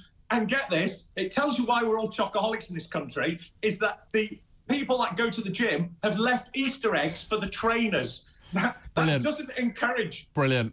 Maybe they're just jealous of the trainers being all sort of fit and healthy and muscly and actually want to make them, you know, a bit podgy like the rest of us. Not that I'm obviously you're a vision of health and so on, but I am not. No, but there is a problem. We are addicted to chocolate. We Yes. all love chocolate. Interesting enough, Dave finding the cheapest chocolate may not be the best for your health, because I met somebody the other day who was having milk chocolate with her little boy, and she said, "Oh, but it's milk chocolate." I said, no, it's packed, rammed full of sugar. Yes. And if you want a healthy chocolate, then I'm afraid it's 70% cocoa. Yeah, dark but chocolate. it's just not very nice, I'm afraid. I mean, it can. Some people like that very heavy cocoa dark chocolate and stuff, but I don't know. I'm just a sucker for the milk stuff. But sorry, Adrian, go ahead. No, I was just going to say, I mean, there is going to be a crisis down the line because 1 ton of chocolate, cocoa, right, now costs over £7,500 per tonne. And that is an increase over the short period of time of 350%. Goodness now, me. if you're going to pay your farmers a good price for producing this, and they can't produce it because of global warming, because of a thing called black pod rot, which has basically just completely destroyed a lot of the crops, and that's across Ghana, Nigeria, Cameroon, the Ivory Coast. Who's going to end up paying for it? Yeah. The consumer. Well, there have been extreme weather in West Africa's cocoa-producing countries. Experts warning the cheap chocolate era is over. Should we just, as a consumer expert, just say, look, you know, chocolate is more expensive, Adrian? That's life. Well, oh, very good. Chocolate is a luxury. We all love it. We are addicted to it. If I look in my fridge behind me, my wife does a lot of baking. She makes the most amazing chocolate brownies. So my fridge is rammed full of That's why you have to go to the gym, Adrian. Oh, well, I tell you. But there's also the problem with, because we've had inflation, but you've got to think of shrinkflation. And I guarantee that the eggs that you were buying 5 years ago, 3 years ago, have shrunk in size, they've shrunk in thickness, they've shrunk in content. And to put it into perspective, my wife used to always buy me a chocolate egg that was about the size of my head. This is this year's offering. Right, you're holding up, I should say for radio listeners, you've got one of those sort of cream egg size ones, but there are, I mean, shrinkflation is a thing. People are always texting in about the size of wagon wheels, and cream eggs are definitely smaller than they were, or maybe just my hands got bigger, I don't know. No, but everything, I mean, as I said, my wife does a lot of baking, just even ordinary eggs, forget chocolate ones. You can try buy a pack of 12, you can't. They're packs of 10. Yes. So it's something that we should all be annoyed about, because there's definitely, in my opinion, some form of profiteering going on here by suppliers and supermarkets. But the chocolate thing, yes, it's like everything. The price of a coffee used to be, £1.50, £2 5 years ago. £3.50 now. These are the things that we adore, we love, we want, and we're prepared to pay. Do you know what? I was in a bagel shop the other day, and a few weeks ago, and there was one that had opened in a station, and usually in railway stations things tend to be a little bit more expensive, as they are in airports anyway. But I got literally a bottle of water, and I ordered a bagel, a salmon bagel, and they said, that'll be £10, please. And I thought, no it won't, and walked out of the shop. But I mean, Mars bar chocolate eggs, even last year they were 252 grams, now they're 201 grams. Yes. And a lot of people won't notice it because the packaging may well have increased. It's the egg itself that shrunk. And if you're a child and you see a really large box, you think, oh, wow. But when you open it up, you think, well, actually, this egg is quite minute. And I guarantee the contents, which may have had a dozen chocolates in, will now be down to perhaps 6 or 8. Absolutely. Adrian, we will keep an eye on this. Thank you very much, and happy Easter to you. That's Adrian Mills there, who's a consumer expert. We'll be talking about this with Tech Up Dave in just a few minutes. He has been scouring the different supermarkets for the best value and cheapest eggs as well. We're also heard this week from an NHS doctor saying, don't eat a whole Easter egg in one go. We'll be ignoring that advice and eating lots and lots of eggs. And Dave says he has a workaround of that. On National Service and indeed on water as well. Rob in Holywell has been in touch and says, Peter, what part of Wales did the guy who paid £15 a month live in? I live in Flintshire and I pay £67 a month. That's about what I pay, Rob. I don't know where that guy lives who pays £15 a month, but maybe he'll text back and let us know.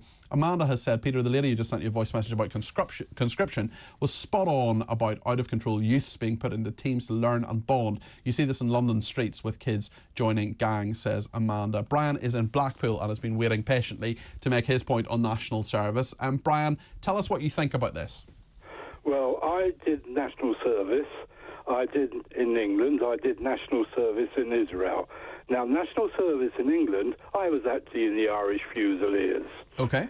And our sergeant, training sergeant, turned around and says, we build a new person, we break the old one. Yes. Now, as far as Yankers is concerned, if somebody... Remember we had mods and rockers.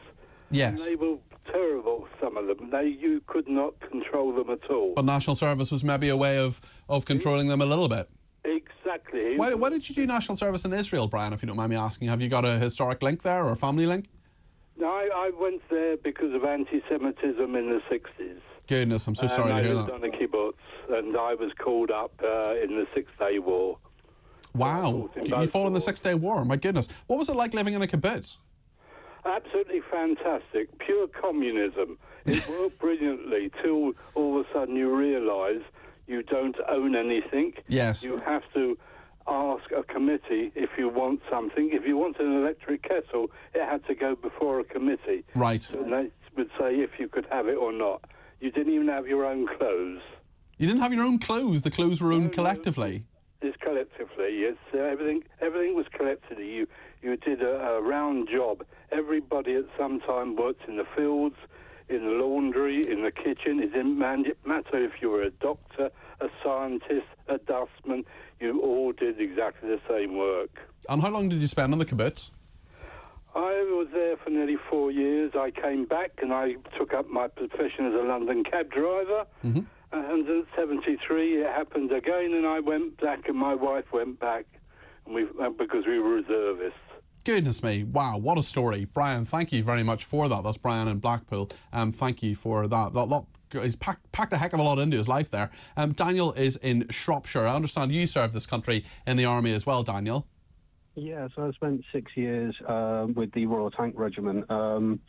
And this whole national service thing, I mean, yes, it would work, but I do believe that it should be reserved for young offenders, especially those between the age of 16 and 20, because a lot of these may be people who've had extremely rough upbringings with no sense of purpose, no sense of structure, and the army is the perfect place for that.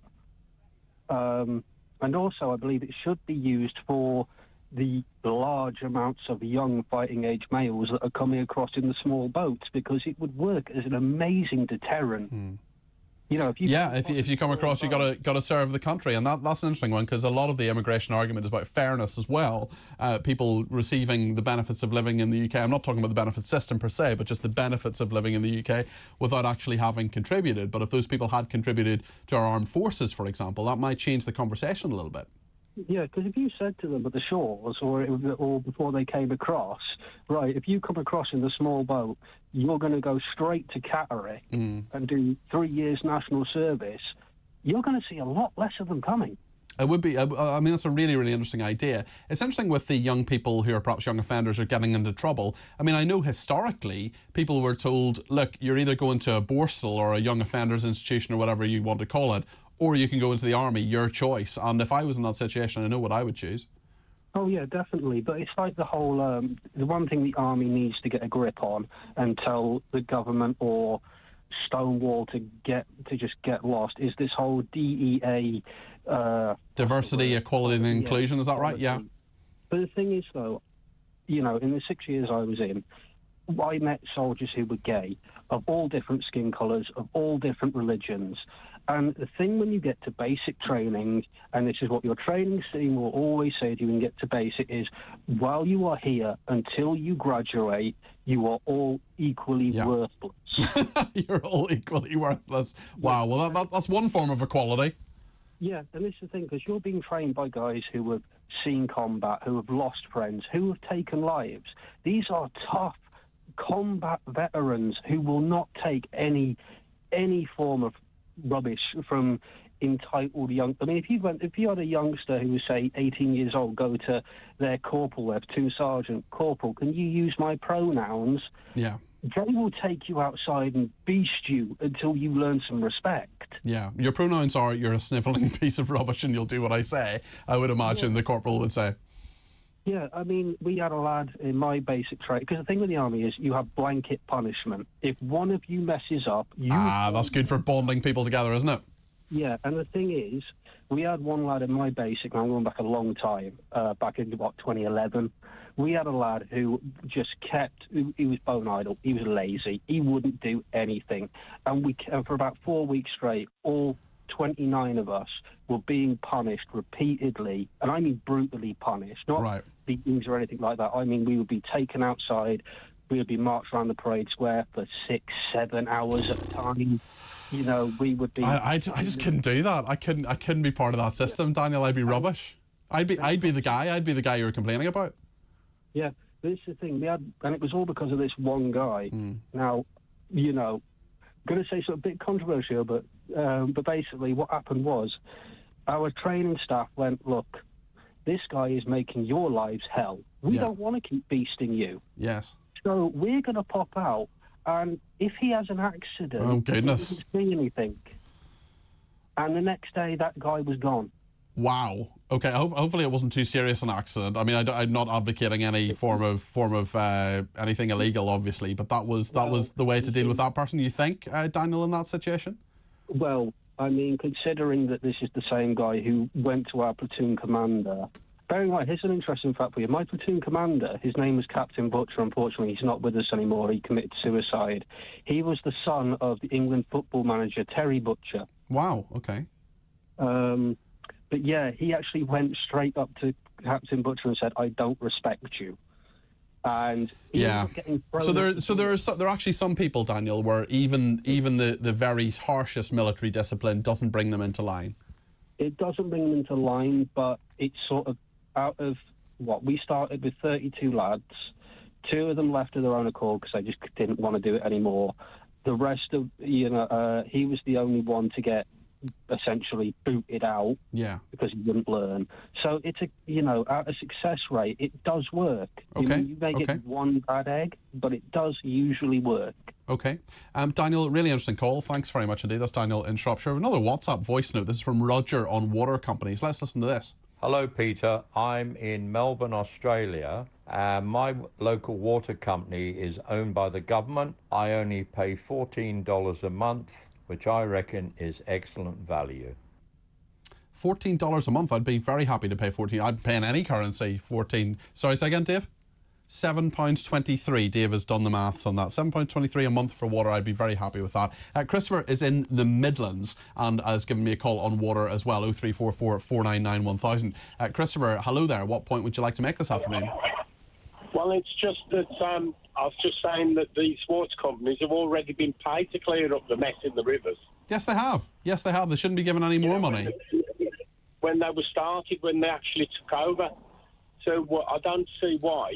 I'd rather them all go to the wall and then the shareholders get nothing because they've had the noses in the trough for the last so many years now, for the last 25 years, 30 years. Is it the shareholders' fault or is it the management's fault, do you think, Christopher? It's the shareholders' fault and the management. I mean, the shareholders, they'll buy it up, and most of it's bought up by foreign companies anyway, you know what I mean? So, it's ridiculous that it's a thing that we cannot do without. So, yeah. So do you think, Christopher, it should be in public ownership then? Well, it should be, and I thought the Labour leader was just going to bring it back, but that's why I won't be voting Labour because he said he flip-flops on everything, and even that, he said, "Oh, we can bring the water companies back and all this and nationalise it," and now he's run the other way. Okay, Christopher, thanks for your point. Really appreciate that. Christopher in the Midlands, give us a ring on 0344 499 1000. Adam has been in touch on text as well. He says, Peter, a question on that non-hate crime incidents. If I am in England and someone reports me, am I a wanted man in Scotland but free in England? I'm not a legal expert, Adam, but yeah, I don't know. Actually, if you're reported in Scotland, how that works? Certainly there are, I think those things are very, very not serious. If it's a non-hate crime incident, you're not going to be dragged across the border. But certainly there is cooperation between police services. There are all sorts of, cross-border ideas, certainly in terms of European arrest warrants. If someone is wanted in England, but they're in France, for example, that's an issue there, and that's something that can be done. But of course, we are one United Kingdom, but different legal systems in Scotland and England and Wales. Andrew has been in touch. He says, I'm the guy who pays $15.99 a month for my water. Hello again, Andrew. I have a water meter. I don't wash my car or water my garden. I don't, unlike today, I don't waste water, and I live 30 miles north of Cardiff. Well, Andrew, thank you for that, and good for you for not wasting water, although that can be quite difficult. I think it was Jonathan Ross who said that he only actually takes a shower once every 2 weeks. I think his wife is the same. I think her name is Jane something. It's not Ross, but something else. And she says that she only has a shower once every 2 weeks. I don't think I would necessarily advise that. I must say I'm generally a once a day guy, sometimes twice a day in the summer when I get a bit sweaty. Anyway, less said about that the better. We're going to get the chocolate sweats next, because Tech Up Dave will be in the studio with the cheapest chocolate and the cheapest eggs and the most economical eggs in a cost of living crisis that he can find, and perhaps some last minute tips. If you haven't bought your nearest and dearest Easter eggs, Tech Up Dave has the ones to buy. He will be in the studio next here on talkTV.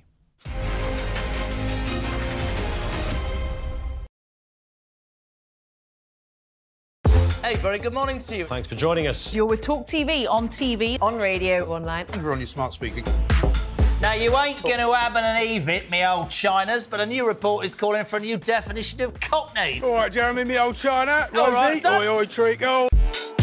When J.K. Rowling says, let's just be honest, that's all she's saying, let's just be honest. When a man goes out and kills, we should talk about them as what they are, a biological man. Trans woman, it's not a woman.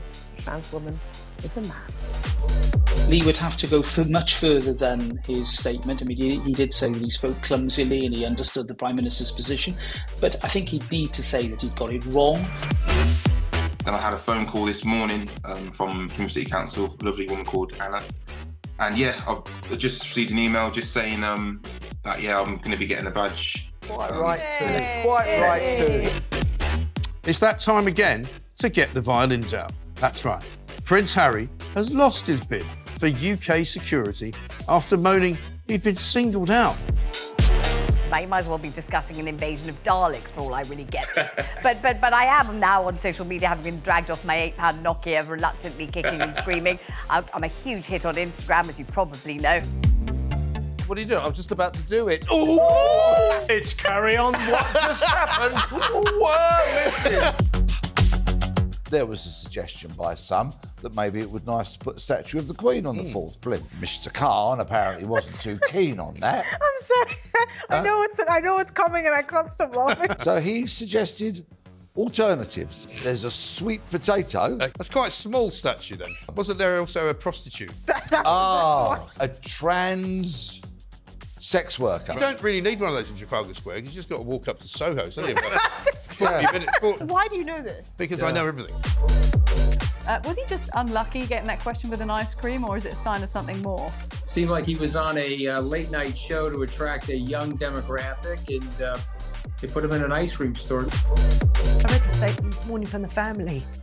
And if any police officer reads that statement, if you don't cry for what you read from what the family is saying, it's heartbreaking, then you shouldn't be a police officer. The UK, I'd say, has lots of racism within it. I don't necessarily think it's a racist country, but it permeates our institutions. Yeah, but for her to say, come out and vote, and by the way, when I was 22 years old and I had an affair with a married man that I knew was married, the feminists failed me. I'm sorry. I think the feminists did fail her. It was another era. She was 22. We're supposed to have moved on from that. Don't hark back on something you did that was wrong. talkTV. It's the only place where you get the truth.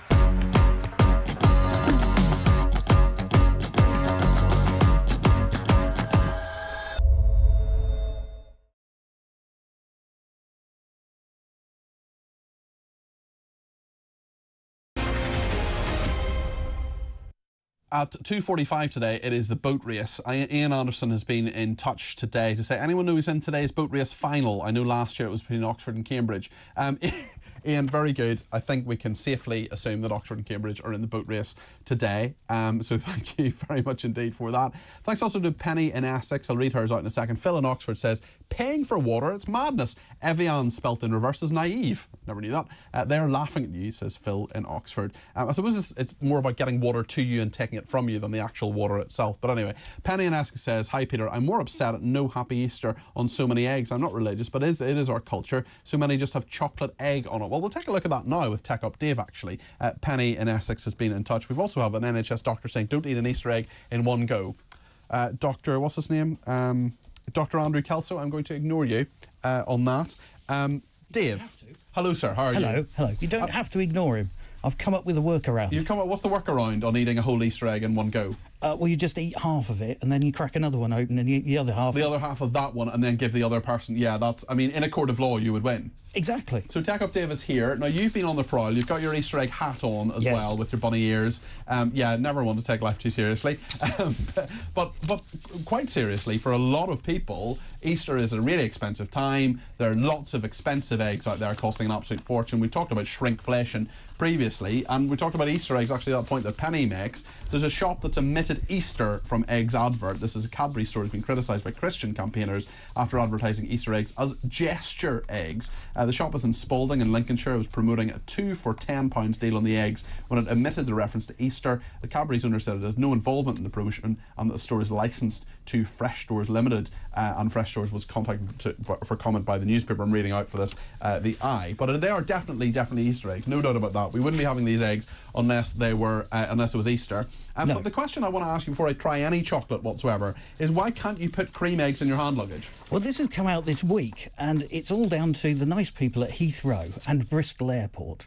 And you can't take a cream egg on a plane because it will break the liquid allowance that you're allowed in your hand. Is it because there's more than 100 millilitres of cream of liquid in a cream egg? Yes. How nuts is that? Well, it's not nuts, it's cream egg. Exactly. Both airports added that cream eggs may be confiscated as they could breach the rules when carrying liquid due to their filling. Bristol Airport even says security staff may remove chocolate eggs from their packaging to be inspected. Yeah, we know why that is. We know. Sorry, unfortunately, you can't bring these on. What do you want to do with? Oh, we'll just discard that egg. Nom nom nom. Nom, nom, nom, nom, nom. Yeah, exactly. And I'm sorry, you can't take that egg on board. We'll have to confiscate it. Nom, nom, nom, nom, nom. Exactly. Advice from Bristol Airport: if travelling with Easter eggs, passengers are advised to keep any chocolate treats in your cabin baggage and to make sure they're easily accessible, as they may need to be opened for a quick check. Oh, it's nonsense. Anyway, tell me about the Easter eggs you found, because actually, no, we'll go to Shane first. Shane Williams has said, G'day, Pete, you mentioned cream eggs. It's Saturday night, he's in Australia. That's why I'm saying g'day. I've had a couple of cream eggs and a few beers. It doesn't go down too well. Happy Easter to you. And Jack says, Shane, well, happy Easter to you, Shane. It'll be, I would imagine it'll be Easter with you now with the time difference. So it'll be Easter Sunday, or Easter Day, as some people call it. Let's just call it Easter Sunday. But yeah, cream eggs and beer, I'm not sure that's necessarily the best combination. That's not going to go well, is it? No, it's not. No. Dan in Kent says, been looking forward to the next feature. I know it's going to be excellent. Yes, there we are. Terry in Birmingham says, hi Peter, if Liz Truss was likened to a lettuce, so should Rishi Sunak a wet one? Time for him to go. That's not about Easter eggs, but thank you very much anyway, Terry in Birmingham. So, I mean, we've got quite a few here. We've got Lidl, Aldi, Tesco, Sainsbury's, Poundland, Home Bargains and B&M. You went around quite a lot. You took your assignment very seriously. I did. Dave, and thank you for doing so. I thought it was the only way to do this. Don't do it half-hearted, and we can probably eat them all at a later date. I think we probably can. I will volunteer to help you. I will make sure you're not left alone on that. You've got some pretty sort of normal, straightforward ones. You've got a dinosaur Smarties one. Smarties one, and a Kit Kat one. They're about £3 the Kit Kat ones if you're looking around. Okay. Tesco's are flogging those at about £3. That's not too bad. And Sainsbury's are selling them for about £3.25. Okay. So, but they seem to be dropping prices because they want to get them out. Of course. The best time to buy Easter eggs is, of course, Easter Monday, when they really want rid of them. Or buy them on Boxing Day when they start selling. Yes, indeed. And there's some with toys as well. You've one from Aldi there. There's one from Aldi here which has a small dinosaur with it. Yes.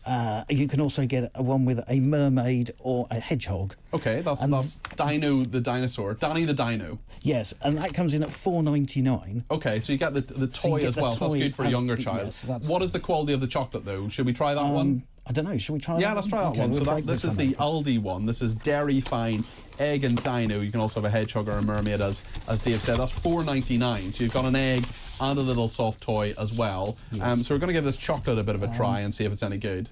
Give it a smash there. There we go, on the desk. Sorry. We're always telling our guests not to sort of tap the desk, because if they do that near the microphone, you can kind of hear it and the vibrations are there. But let's try. It has come in hasn't really broken. Useful. It's broken a bit. It's broken enough. Yeah, no, that's fine. Try that one. This is the Aldi one. I think our chocolate's okay, actually. It's nice. I haven't tried it yet. Well, give it a go. I was always told not to eat with me mouth, or not to talk with your mouth full. Yeah. Well, I'm afraid I just clearly didn't get that advice. But I mean, I think that's okay. That's it's not the nice. nicest chocolate I've ever tasted, but it's fine. Let's try another one of the bargain ones. What would you recommend? Maybe from Aldi or Lidl or something Well, like if that? you went really, the cheapest way of doing this is either go and buy a tiny Freddo one, which comes in with lots of Freddo heads. Yes. And they are £1.50. Okay. So that's fairly cheap. Or, if you want it really cheap, buy a big bag of mini eggs. Because that's good value, isn't it? There's 8 packets in this bag. Oh, there are 8 packets of and mini it was eggs. only a £5. So But if it's you've also got... not an Easter egg, and if you have a child, they're going to want an Easter egg, aren't they? That's true. So, if you wander off to Lidl, this is where we get fired by Phil Dave, by the way. Oh, right, okay. Because I found a fudge biscuit blast. Oh, it's biscuit Easter egg. related. So it's biscuit related. Sorry, we can't talk about that So do you at want all. to crack that one? No, we can't. Well, I'm afraid we just can't talk about that because it's biscuit related, and Yes. Phil will be And that unhappy. that was £3.50, that one. Just the reference, obviously, is to Phil Dave there, who's our weekend editor on Enemy of Fun. Yes. So he killed the biscuit breakdown. So I got a previously. biscuit egg. So we got a biscuit egg there. Seems so reasonable. yeah, no, he didn't kill Cat of the Week. No, he didn't kill Cat of the Week, Chris. That was a decision. That was a mutual decision. We did 100 of them. Anyway, right, we're going to do this now. This So is that's a interesting because fudge biscuit blast. So you can this- also this get a is- white chocolate with mini egg. Okay, so I'm holding it up to the camera, but for people who are listening on the radio, this has got biscuit in it, it's got fudge, it's got white chocolate, it's sort of inlaid in the actual egg itself. And if you break it, like that, it'll all come apart. It's all over the place. It's all over the desk here. We have it. I didn't think it would actually disintegrate to this exploded this sort of degree, but all of this has disintegrated. I'm just going to have to eat that now, Dave. Well, yes. And this is the Mr. Chalk one. Where is this from? That came from Lidl, that one. Yeah, excellent. Well, I'll try a little bit of it. Not delicious. Now, I have the Aldi cookies and cream milk chocolate egg, which is a similar. So even for reasonable amounts of money, This was £3.50 as well. Okay, I mean this is not, we're not breaking the bank with these. Obviously, for 3 or 4 kids or whatever, it's going to get expensive for lots of grandchildren. Yeah, but really you can get creative and different eggs for not a huge amount of money. Oh, this is clever. What's going on here? This one's got a flat bottom. Ah, that's so clever. you can stand it up. I would stand it up. Oh, I suppose I could balance it there. Oh no.